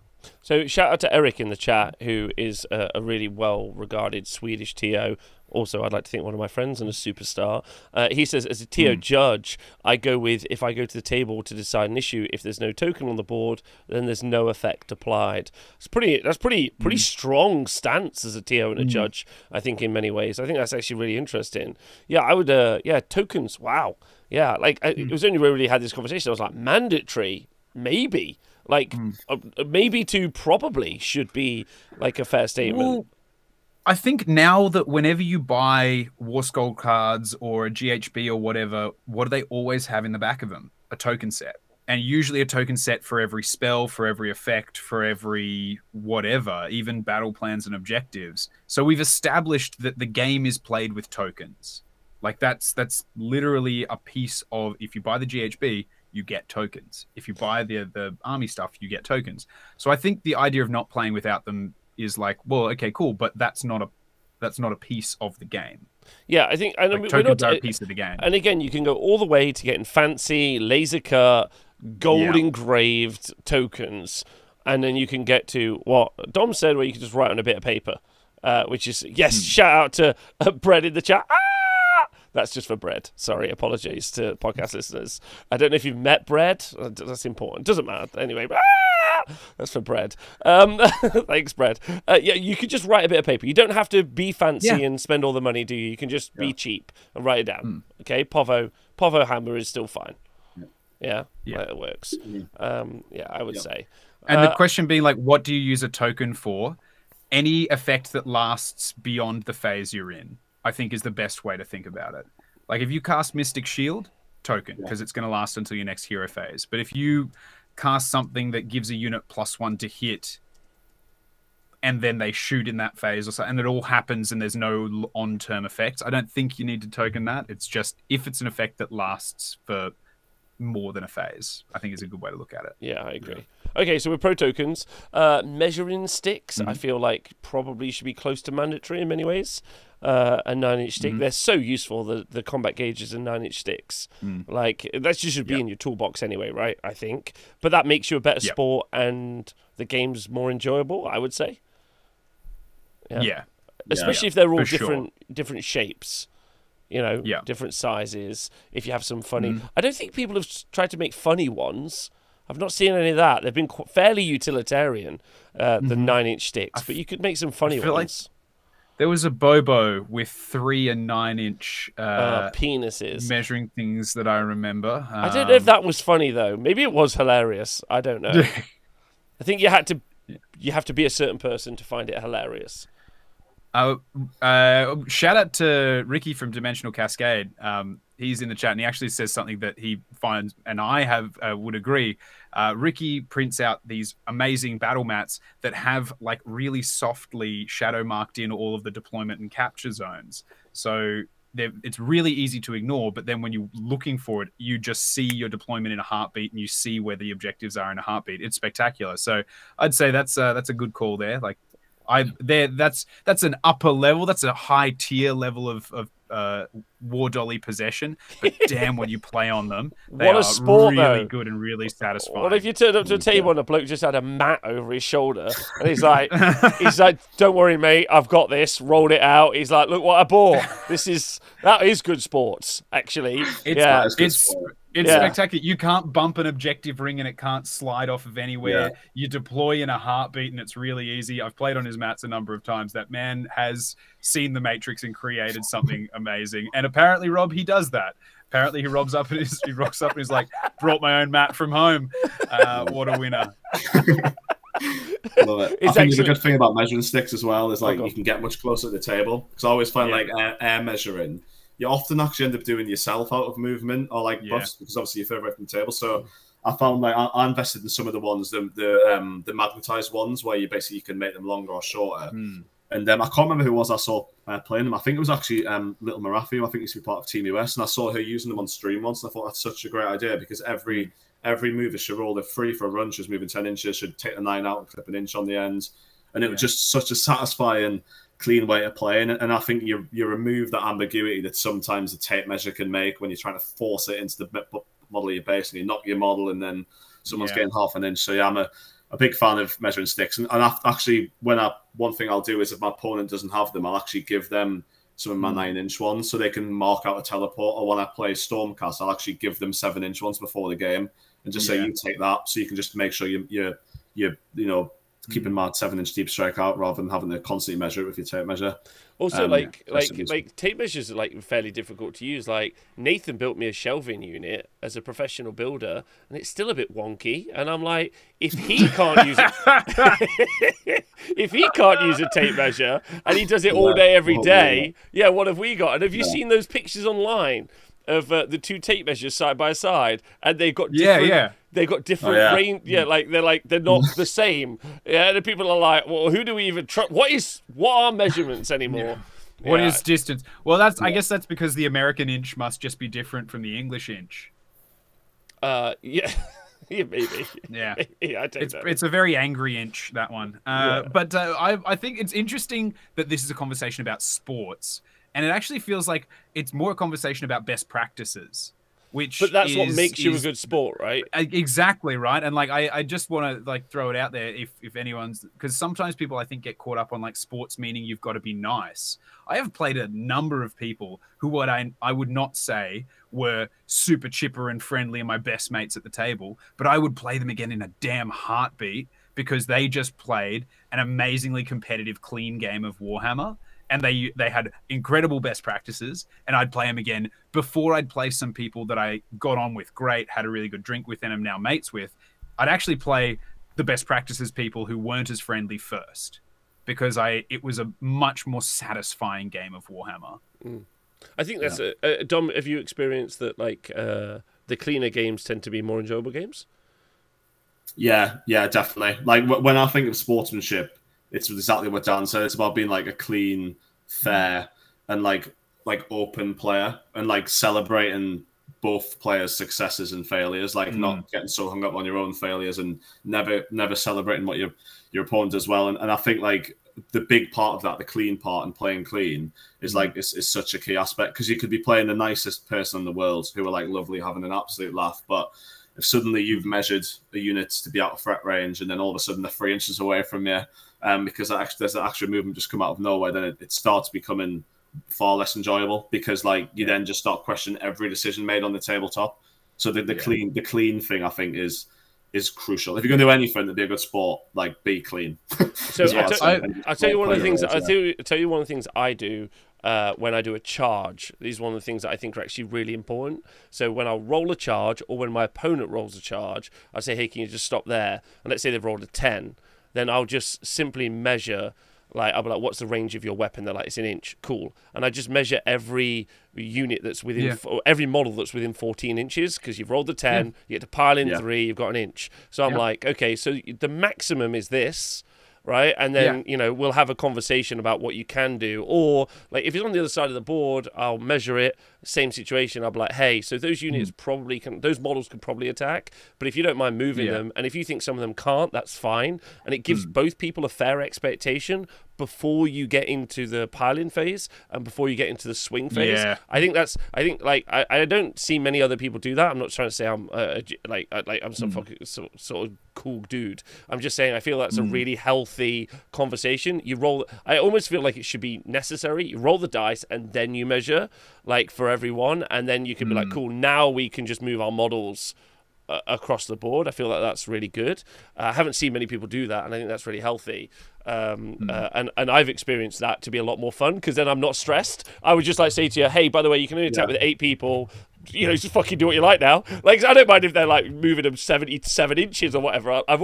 We've had the convo, so it's great.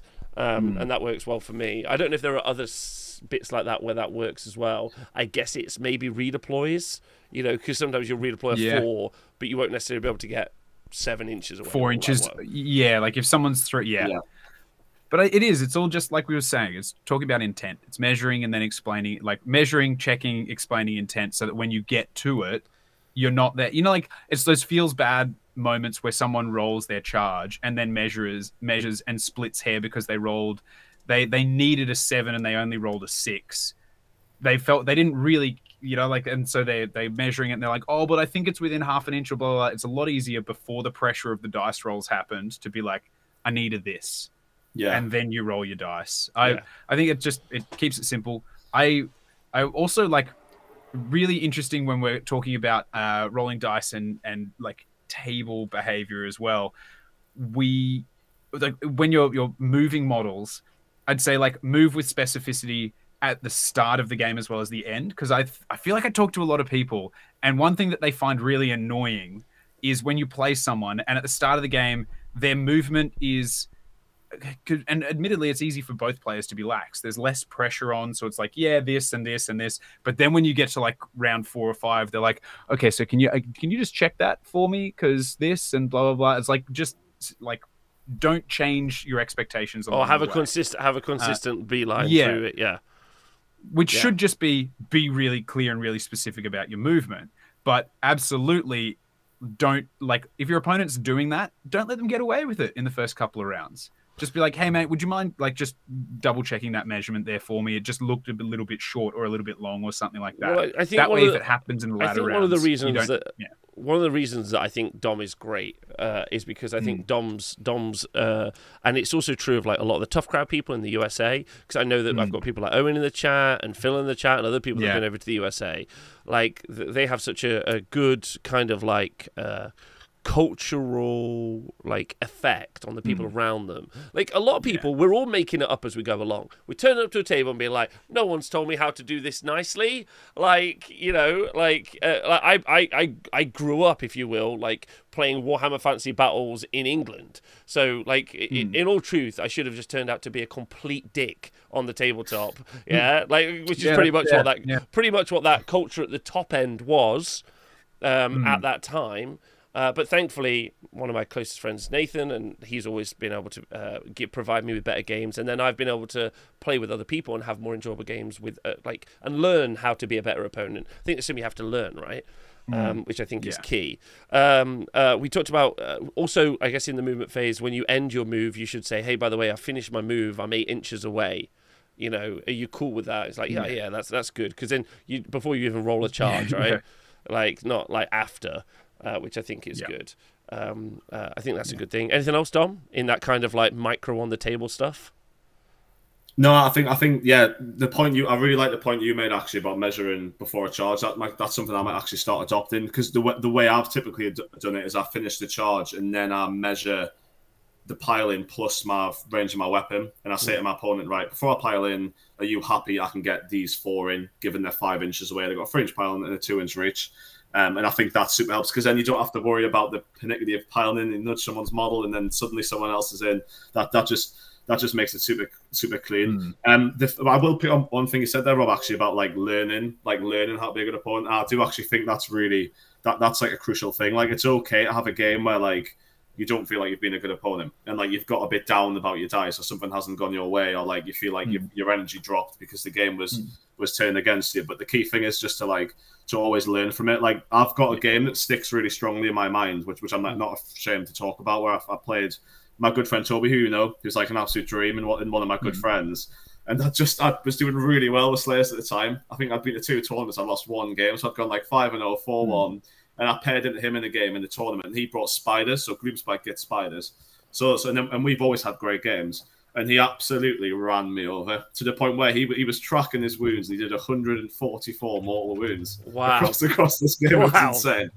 But I just remember feeling that game like my edge just dropped a little, and my head went down, and I wasn't congratulating him on some of his players and stuff. I maybe even made a comment, say, "Oh, you're rolling really well today." And I remember coming away from that game and just being really disappointed in myself, because that was so far from like the player I want to be and the ethos that I try and adopt. I remember thinking, actually, everyone's human, and like it's okay to have a game where that comes, but just learn from it. And ever since that game, if I ever even feel that slightly, I just check myself and say, do you know what, this isn't what it's about. Like, this person's playing a great game. They've got themselves in this position to be able to roll this well, to be able to lift your army off the table, and that should be celebrated. Not the fact that I failed to roll 4-ups. Like, that's not the story. The story is that Toby did 144 mortal wounds and played spiders amazingly, and then came away with what was a really good victory. So I think it's just about remembering, like, it's okay to have an off day, But yeah, just learn from it. It's and also just take that experience. it's also okay. It's also okay to be gutted. Like it's okay to be a bit like, and I would even go as far as to say it's okay to be a bit pissed and just be like, for fuck's sake, like, and then you communicate to your parent, be like, hey man, I want you to know I'm taking this really hard emotionally, like, because I think that's another, like, and then just be like, and they'll be like, oh, I'm sorry, like it's not your fault, like you're doing great, well done you, but also fucking sucks for me, and I feel bad about it, and that's not your opponent's fault, right? Like that's cool. Okay. Exactly. Yeah, interesting you both said it. Like, there's a point I kind of wrote down as a note to when it was like kind of made sense to bring it up, and it kind of makes sense now. You're like, let your opponent celebrate and commiserate, because you know, like if you kill Be'lakor before he managed to do a Be'lakor, or like when you do something really awesome, it really sucks when your opponent is so wrecked and salty about it. And there's a difference I feel between being like disappointed and like gutted and being like genuinely salty about the moment.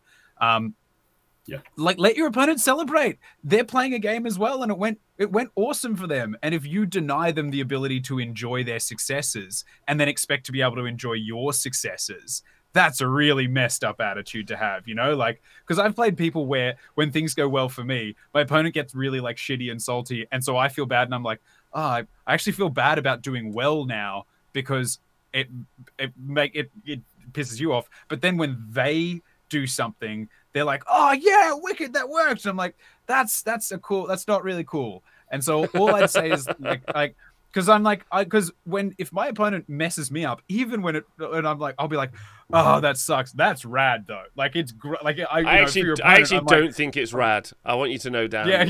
I have to fight back a lot of emotions every time. I'm like, fuck you. Because I'm like, well, that's rad for you. I'm like, that's so cool. Like, I'm like, this sucks for me. Like, I'll tell them straight up. I'll be like, this sucks for me. My battle plan is wrecked. I'm gonna go and just have a mental cry right now. But sick move, you know, like, and I think that's, allow your opponent to celebrate so that you can celebrate, but also recognize the difference between them getting salty and shitty and having a complete dummy spit. So rare. And something bad happening. Yeah. And them understandably being disappointed that a big thing has gone bad for them in this competitive environment. I think it's just about finding balance. Let your opponent celebrate, let your opponent commiserate, but try not to be the person that is a shitty winner and like rubs it in your opponent's face when it goes really well. And also don't be a sore loser who just sucks. Like, I love yelling bleed for me whenever I like cut my opponent's like big monster models or hero. Like, anytime I get into Croak, I'm just like, bleed for me, you fucking toad. And then like when he gets lifted, I'm like, lift him back to the pavilion, get out of here, you big stupid frog. And like, because that's a fun moment for me. That's celebrating and whatnot. Yeah. But if my opponent's then like, damn, I'm not going to be upset that they lost Croak. I'd like that they're upset about losing Croak because it's such a key piece in their army. Yeah, I think being conscious, but that's really hard. Like, I think the emotional conversation about how to play games or be a good opponent is actually a much harder thing to discuss because everyone is different. Everyone's going to respond differently. Neurodivergency is a thing, and that's an important conversation to always have as well. You know, there are people who are really quiet, but they might be having an amazing time, and you might be like, well, they were quiet, but they might have had a great time. So I think a line of best practices is a much more healthy convo to have, because what it does is it means that at least your game is incredibly clear, your game is really clean, and then your opponent can only have like lost because of whatever happened, like, and their emotional reaction to you, whether or not that's positive or negative, isn't based on your poor play. I think that's a fair convo. And I think that's the best way to be a good sport. It's not about being the most funny dude at the party or the most vivacious or even understanding where they're at emotionally, because that can be hard to do as well, because some people might look pissed off, but they might be having a great time. I don't know. Like, so I think that's a hard one to chat about. Other bits, if we can go back to dice for on tabletop stuff, like when I have dice for a priority roll, one of the things that I do tend to do is I get all of my dice, not all of my dice, but I get a selection of my dice together. I put them in front of my opponent and I ask them to pick one. And then I say, you choose which dice. And that's because all my dice are different. And so I don't want them to think I chose the special dice. Does that make sense? Because I think that upsets people. I think like, oh, he kept choosing this red dice, and they may have only chose the red dice one time, but it sticks in your head psychologically. And then something I did at my last event, which I haven't started to do until now, is I let my opponent choose a dice, and then I say, if I've rolled a 6 with this dice, which means I've won, you get the dice. Like, so you get to keep the dice, which is my new thing that I've done, right? Which is super fun. So when I roll it, if I roll a 6, they lose the prio probably, but they get a dice. So it's kind of like a bonus, which is like a shitty bonus. But that's a new thing I've started doing, which is actually quite fun. I don't know if you do anything with that, Dom, or you have a special dice. I think special dice is the worst, right? Yeah, I think it's definitely like good to try and avoid them. I think, and just try and use like the same set of dice for everything. I can be a little OCD about my dice. I've got I was gifted some Seraphon ones actually at one of your tournaments, Rob from James. Yeah, Hobbs the Seraphon player. Yeah. And he gave me 2 Seraphon ones, and I went through a period of time where I would only cast spells with them because I'd convinced myself Seraphon dice are going to cast great spells. And it got to a stage where I said, I need to come away from this because people are going to think I've rocked up with like loaded like Seraphon dice, especially when if the first spell I cast is a double 6, I was actually devastated. I was like, oh no, I was like, this is not what I wanted. I was like, just a 3 and a 4, just get the spell off. No, I could never use these dice against people. You're like, cool, that's done. Yep.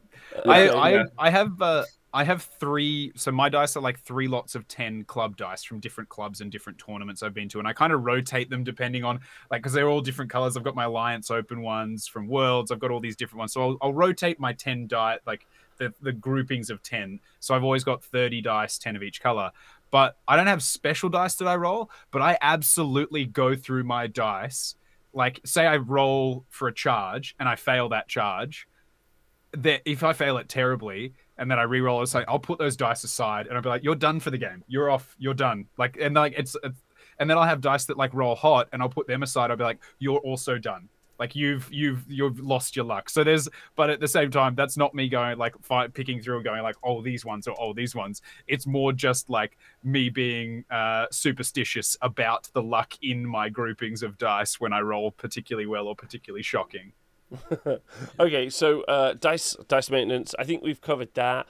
We've had some people put some point in the chats. Simon has said, I remember playing Owen at the London GT last year and he had some shocking rolls that's hard to take, but for the rest of the event he was super supportive and checked in on my progress. It's also what happens after the game that counts, the sportsmanship. That's quite interesting. Dom, any thoughts on that? Yeah, no, yeah, 100%. Like, I mean, especially if you're a really experienced player, round 1, for example, and you play someone who's brand new to the game. Like, I always make an active effort of going up to them after every game and seeing how it went, and almost being like, "Oh, did you think about this? Did you think about that?" And there was a good example at your event, Rob, when there was Philip. I forget his surname, sorry, but he came to your event again recently. But I met him for the first time last year. And he was running Gits, and if you remember, he discovered at that event that he could battle shock immune his units with like a command point. And more than once a game. More than once a game. Yeah, more than once a game. Yeah, and so as a Gits player, his whole world just changed, and he was like, "Wow, you mean this isn't all going to run away?" And I was like, "No." But then the great thing was, I remember talking to him about a play with the shaman, where like you could turn the shaman into a monster. Yes. And then charge it in and roar and all of that jazz. And he did it in his final game, and he came away like. He just had the best time because he'd learned like this new trick. So I think it's really healthy if you, especially if you meet someone new, but just generally, really, just like if you've got on well with someone at the table or even haven't, like just if you meet someone throughout the tournament later on, just check in how they're doing, offer them support. Like, it's really appreciated. I think that's good. Okay, so just to recap, like loads of good conversations at the start, continual communication through the game, tokens and sticks probably close to mandatory to be a good sport. I think that's let's talk about it in terms of how do I be a good sport. If you'd like to be a good sport, those things are probably mandatory. Communication about dice, maybe a dice tray is probably mandatory as well in that case. Those are good things. Reminding your opponent about stuff, playing to intent and making sure that thing's expressed. One of the things that's come up, Phil's talked about it in the chat, so I think we'll cover this now. Can we talk about talking out games or like how games are talked out? I think this is covered, isn't it? Like this should be more of like this has been an interesting conversation through the Age of Sigmar community for a few years. But like we've talked about when it comes to like a cultural shift. You know, I feel like clocks and time should just be a good sport, uses half of the time in a game, and that's it, and they complete a 5-turn game in that time slot. I think that's just what a good sport is and does. And I think that we don't really need... I'd like everyone's input, but effectively, I think if we're going to talk about it culturally, you should use a clock, and you should finish the game. Anything else is you're not being a good sport, probably. Yeah. And like the thing is, if you don't finish your games and you start playing with clocks, you'll start to finish your games. Also because you'll very quickly realize that your play style or your understanding or your skill or your pace is too slow. And because suddenly people will lose because they'll clock out on turn 3. Yeah. And it'll take them a couple of games. But the thing about clocks, we mentioned it at the top of the show, clocks force mistakes. And that's what I love. Because if one player gets to play 2 hours of a round and another player gets to play 1, like take a Beast of Chaos player, for instance, right? They usually don't have much on the board until turn 2, which means if your opponent spends 1,000,000 years on their turn 1, loses priority, spends 1,000,000 years on their turn 2, and you don't have a clock, your Beast of Chaos player can be an hour and a half down before they've even put a model on the board, you know, like that kind of thing. So I'm all for clocks. I think they're super important. They really will help tighten up the game, even if they're not hard official. However, we maybe should have the conversation about a generic conversation about talking out games, because not everywhere is going to apply them. And I think there'll probably be a lot of people who are watching or listening who will go to events in the next coming months without clocks and are in a situation where they have to talk it out. So maybe a brief conversation about best practices around it, until clocks can become the universal thing, might just help some folks. Yeah, I don't know. Don, what are your thoughts? Yeah, I mean, I definitely think the clock thing is something we should start adopting more in AOS games, and primarily because I think talking out games in Age of Sigmar, since 3rd edition came around, is incredibly difficult because it's such a reactive game. So it's very easy to say, I'll move and charge that unit. But what if your opponent rolls a 6 for a redeploy? Then suddenly you've got to try and make a 9-inch charge. And what happens if, there's just so much to talk about when it comes to talking out games. It's incredibly difficult. Unless you're in turn 5 and there's nothing left on the board and it's obvious and you could only ever score X number of points. But even that's a bit of an uncomfortable position. Yeah. Because it's a game of dice. And you could roll 6 ones to hit with I've rolled 4 ones to hit with a Dan called Trogoff before. He was doing D3 plus 3 damage. So I've been in that boat. So for me to say to my opponent, this definitely kills that. I would never feel comfortable saying that. So I'll always try and to always get through 5 turns in the game. And if that doesn't happen, you just have to be prepared to have a really honest conversation and just agree on things that are almost in a certain probability, and not start saying, I kill that unit. Just stick to, I stand on there and I take it off you, or I run over there and I do this. Don't start getting into dice rolls, in my opinion, because that's when it gets really difficult. Yeah, I'd agree 100%. If you talk out a game, you're talking out the stuff that can't be stopped, the absolute stuff. Cool. Turn 5, you've got no models left on the board. I do. I could score the board. I have this battle tactic. You can't stop me scoring it. I would get 5 points. That for me is fair. If you start talking about, well, if I do this and I do this, my last game yesterday, we got down to turn 4, bottom of turn 4, and my opponent was basically like, I'm going to score the board. The only battle tactic I have is do this and then make a charge. It was Sylvaneth, so travel through the trees, make a charge, got the Spite Swarm, and so it was it was literally the question of the battle tactic, a rerollable 7-inch charge, and he was like, cool, so I think you get it. And I was like, no, let's reroll the 7. It's 1 dice roll, and the whole game, all your turn is that. So let's roll it. And he rolled 6s twice. So he was like, cool. It was either he won the game by a point or I won the game by a point. But it was efficient. But if you're talking out a game, it's only the stuff that happens. You only maybe roll a dice if it's a vital thing like that, and there's no effect that could be had on it. And that was it. That was the whole conversation. I just don't think you should. I just don't think you should. Yeah. I think I don't want to say where, because I want to be real nice, but I think for a while a couple of different community leaders who have podcasts and YouTube stuff kind of had this conversation about talking out stuff, and you should get really good TOs at events who can work out what was going to happen in the game. But like Dom said, like you just can't guarantee those dice are going to happen the way that you think they're going to happen.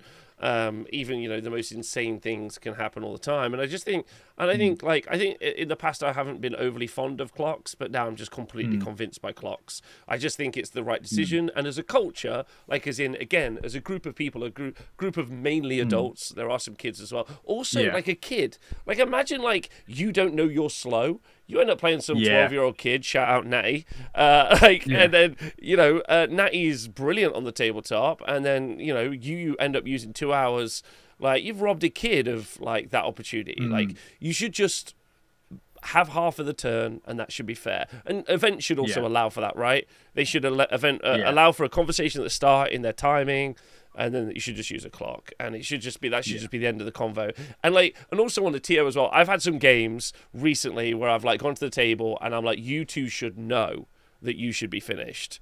Yeah. Whereas you go downstairs and like, two fucking chuckle fucks are like, we're on turn 3, Rob. I'm like, it's fine. You didn't even know you could do Battle Shock more than once. Yeah.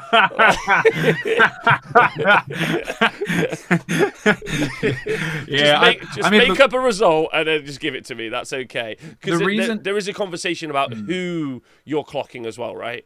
But I think I think as a culture, again, as a group, as a community, that's what I'm trying to talk about. We all will get better. And again, this is super important as well. The main conversation to have this on today is we really all want to be like Dom.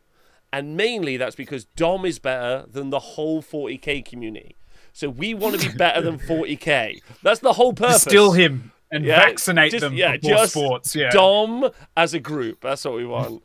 Anyway, so I think we've done clocks. Is that fair? I think that clocks is covered. I just think like on the conversation about talking it out, the reason it sucks is it's objective, not subjective. Whereas clocks are objective. Like clocks are, did you time out?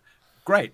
The only thing you can do is roll save rolls. I think that's what it was at Worlds. Yeah, mandatory wards.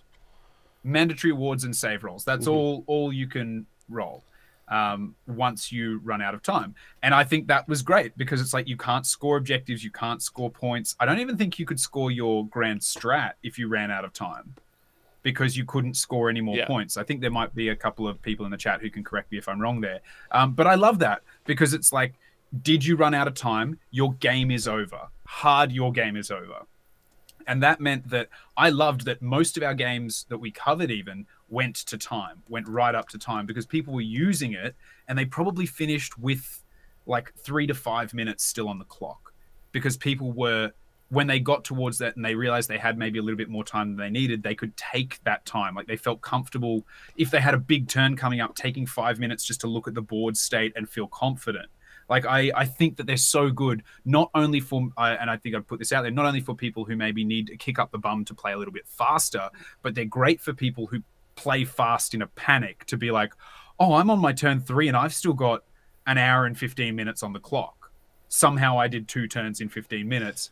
I can slow down. Like, it goes both ways, and I think it's really useful. Yeah, Eric in the chat makes a good point. Clocks also improve casual games. It's way more fun to finish games than not. I've been, when you've travelled to go see a mate, you've started playing your game, you've had a bit of a pizza beforehand, and you're like, oh my God, it's midnight. We're only on turn 3.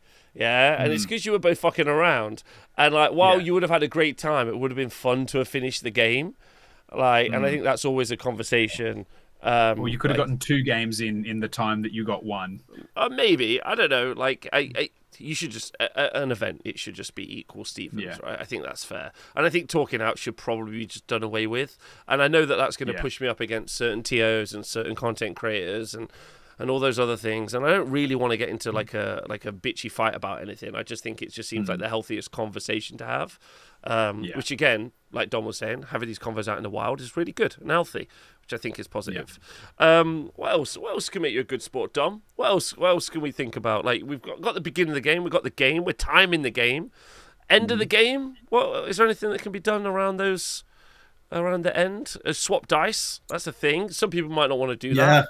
That's the thing. I always give people a tiny little mushroom. It's a plastic one, by the way. I'm not giving people like you just hold up a bag. You're like, one's poison, one's diuretic, and one's hallucinatory. Go for your life.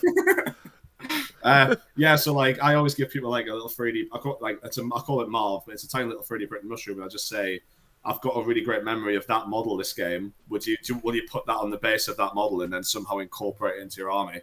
And people seem to quite enjoy doing that. And I've seen a few people have actually done that in the wild. Like someone sent me a picture of where they'd put Marv the mushroom onto the base of one of their Seraphon characters, because I said to them, will you put it on that one? Because that one gave me an awful time because it killed half my army. So put Marv on there, and they always fit nice, and it's great. Pete Brizio, he always gives out we used to give out like it was one of the 3-inch markers with like his Twitter name on, like his club logo. I used to absolutely love that. And then just generally, I think it's just great to unpack the game and just say, how do you think it went? What could we have done differently? But just more talk about the great moments and like the stories, as much as we joke about like writing stories and games. That's really like what it's all about, and like unpacking some of those fun moments with your opponents. I think is always a nice way to finish, and then just wishing them luck for the rest of the tournament. Really, I think one of my favorite moments from tournament play in Australia was I used to, I haven't done it because I haven't been to that many this year. I used to make like tiny little objectives for my opponents, and then I'd paint them up like dwarven objectives. So like, shattered dwarf statues, treasure, stuff like that. And I played against a dude in his bone splitters, and he beat me. Lovely bloke, name's Jet. Really, really friendly guy, great game. And so at the end, I was like, I put the objectives down. I was like, choose one, like you win, so you get to take some dwarf treasure. So he was like, I'm going to take that one. And then I came up against him at the next event that I played, and he lays out his objective markers, and one of them is mine, but he's desecrated it with bone splitter filth. Oh, fun. And I was like, this is the best moment ever. Like, this is just spectacular. And so we played the game, and there were definitely moments where I was like, I'm taking that fucking objective back. Like, I am not losing the desecrated dwarf objective, like, across the... It was great. So it's really cool. Like, same with your mushroom. Like, it's not... You're not giving away something to buy someone's friendship. You're giving away something to be like, because this is a cool hobby that we all share. And it's weird if you spend 3 hours playing against someone and create these awesome moments and awesome stories, and then you're like, yep, okay, bye. Just...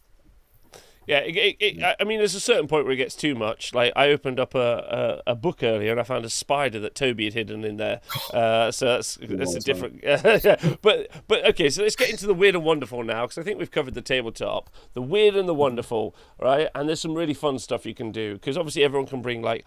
By the way, I also like the idea that you get treasures. I think the chronicle of how your games have gone... is also super cool as well. Yeah. One of the other things I really like is taking photos of my opponents, taking photos of games. I wish I'm now, when I do a round time at events, I've reminded myself to also remind them, hey, you should take some photos of your games, because everyone forgets, and it's like actually something people want to do. They just forget to do it. Anyway, but like, let's get to the weird and the wonderful.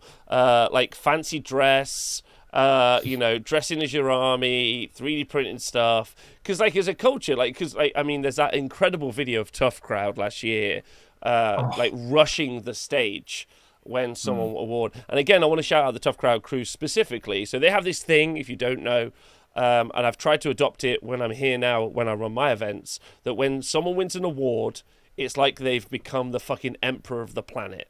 Yeah, if they've won third place painting, just start screaming, absolutely start hollering, which I think is really valuable. It's infectious. I think that's infectious. I think that's the thing I like to see more. And if you're at an event, it's going to feel awkward as shit if you're at an event on your own and someone wins third place painting and you're fucking hooping and everyone else is like, shut up, mate. Yeah, but like, I think we should do that a little bit more, right? Like, just start hollering and whooping. Yeah. So can I go off on a minor sidetrack? But I guarantee it's this point. So when my kid brother turned 18 and I started taking him out to nightclubs,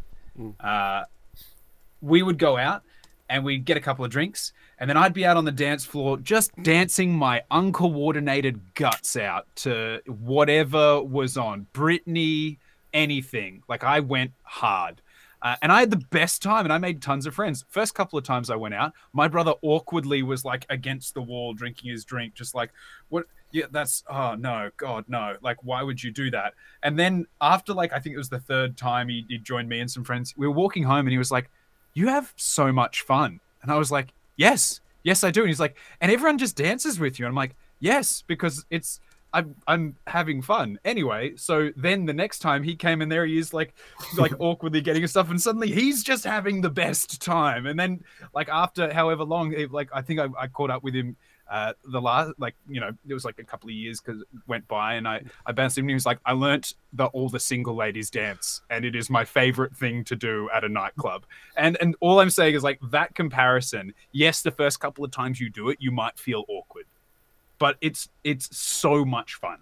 It's good. If there's an awards ceremony and you go ballistic, you'll have a great time. And yes, other people might look at you and be like, that's weird. But then eventually they'll give it a go because you're having such a good time, and they'll have a great time. And slowly the community just becomes this energized and thrilled celebration of success and failure. And that's a really positive thing to be a part of. And Tough Crowd absolutely show that off incredibly well. Yeah. I think, they do that really well. I don't know, you haven't been to any Tough Crowd events yet, Don, where some of those guys have been there.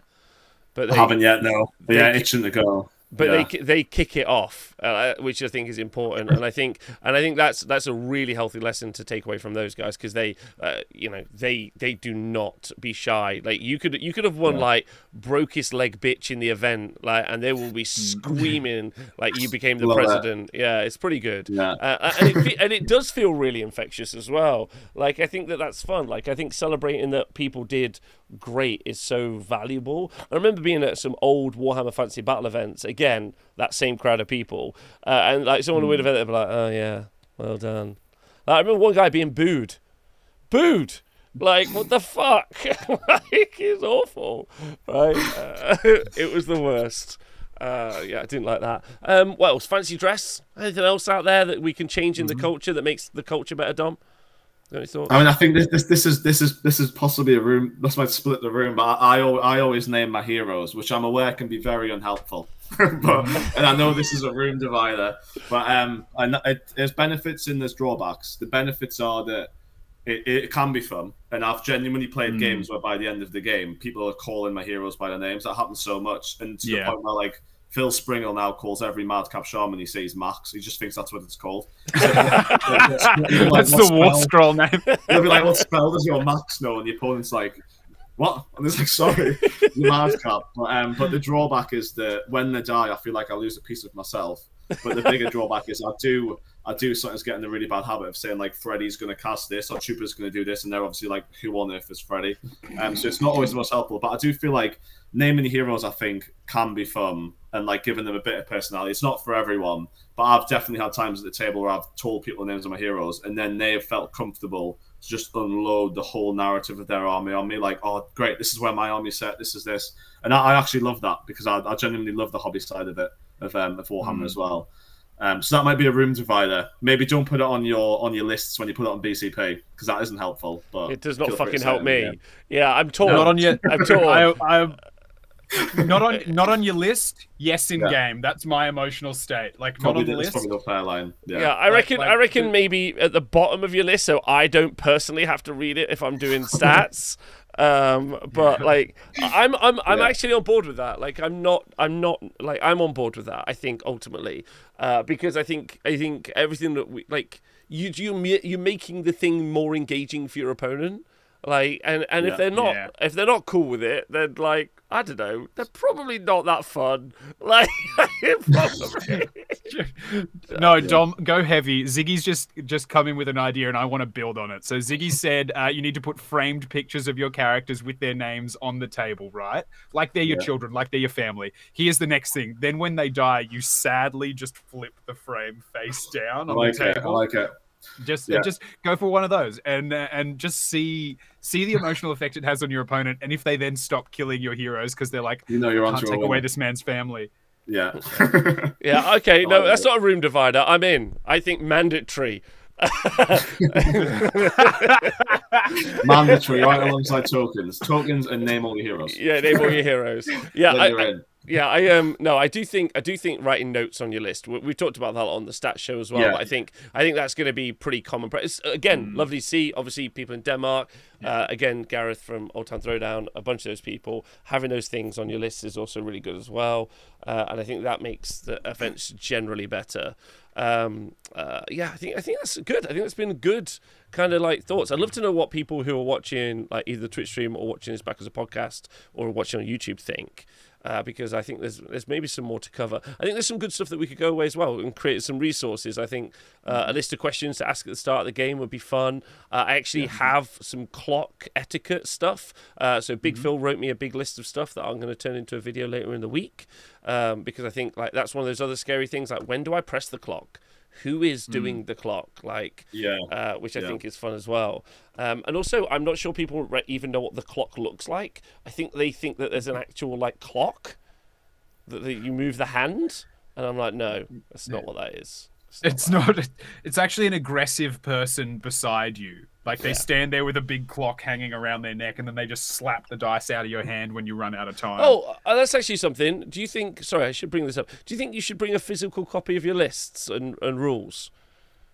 I don't think so, in my opinion. No, so yeah, I'll normally like give if someone's got a rules question, I'll normally give them access to the app on my phone if they don't have it, or I'll bring war scroll cards, but that's a very personal thing. I'll often give the war scrolls to my opponent if they want them, be like, you have this because I know the rules. If you want to just look what a unit does, because you don't want to give away to me that you're going to go and engage it or something like that, please have a look. But yeah, I would typically be like not saying that people have to bring paper lists anymore, both from an environmental standpoint, but also just because they're not really that needed anymore. And yeah, the books, I think you can get the rules quite easily. I would say you don't need your list, but you need to be like if I ask, I want to be able to see your list submitted or how it's gone, or like you say, like you've got it on a bit of paper, or that there was a list document released at the start, which in that case you, like the players, should have it themselves. We've all got phones or whatever.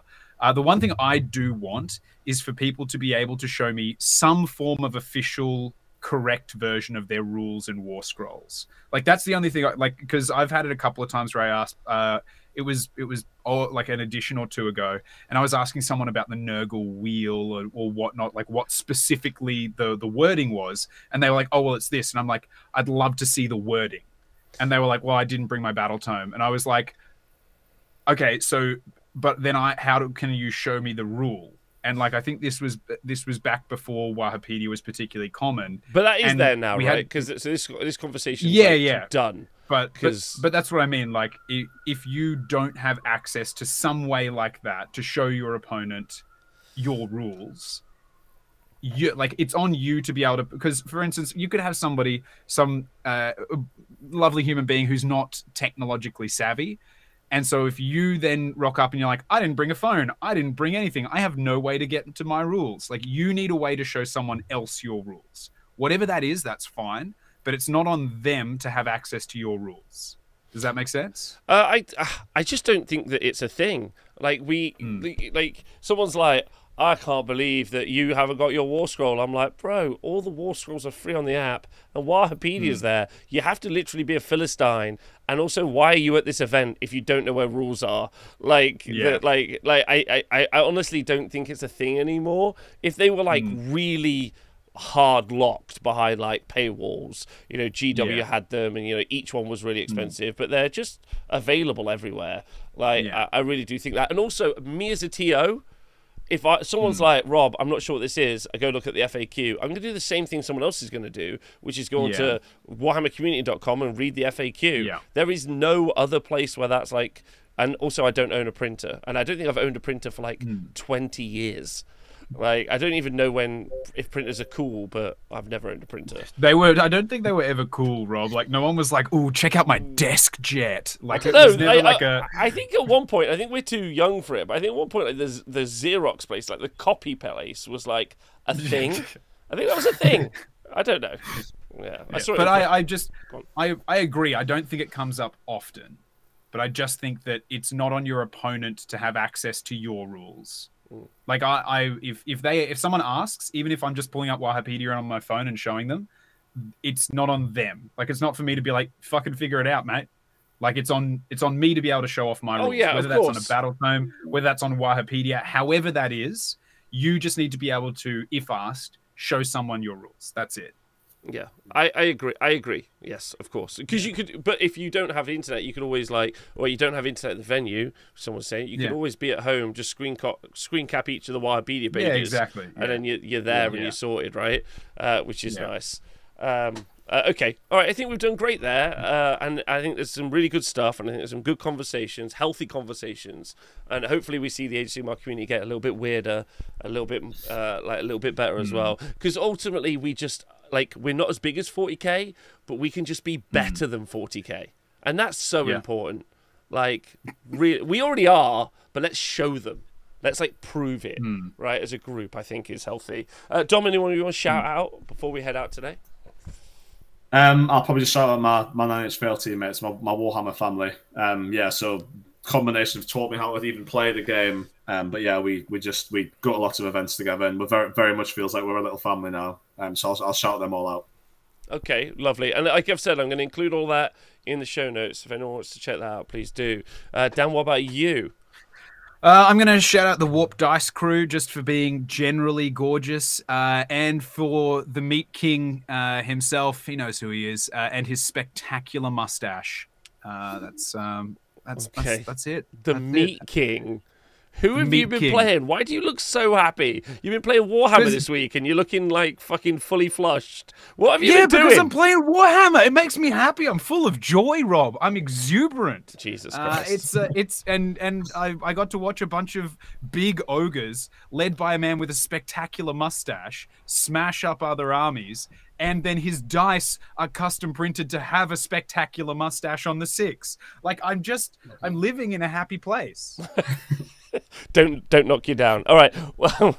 Well, thank you to Dan and Dom for being on the show. Wonderful people, both of them. And I don't think you could get other than having Nathan here. Like, Nathan was meant to be here, obviously, but he wasn't here for today, and that would have been perfect. You would have had 3 treasures and then me, the salty conqueror, in the corner, leading the convo. So thank you to both of you, Dan and Dom, for being good examples, and Nathan. I'll shout Nathan out. He's always been my best example of how to play a game, not fast but well, which is never fast but always well.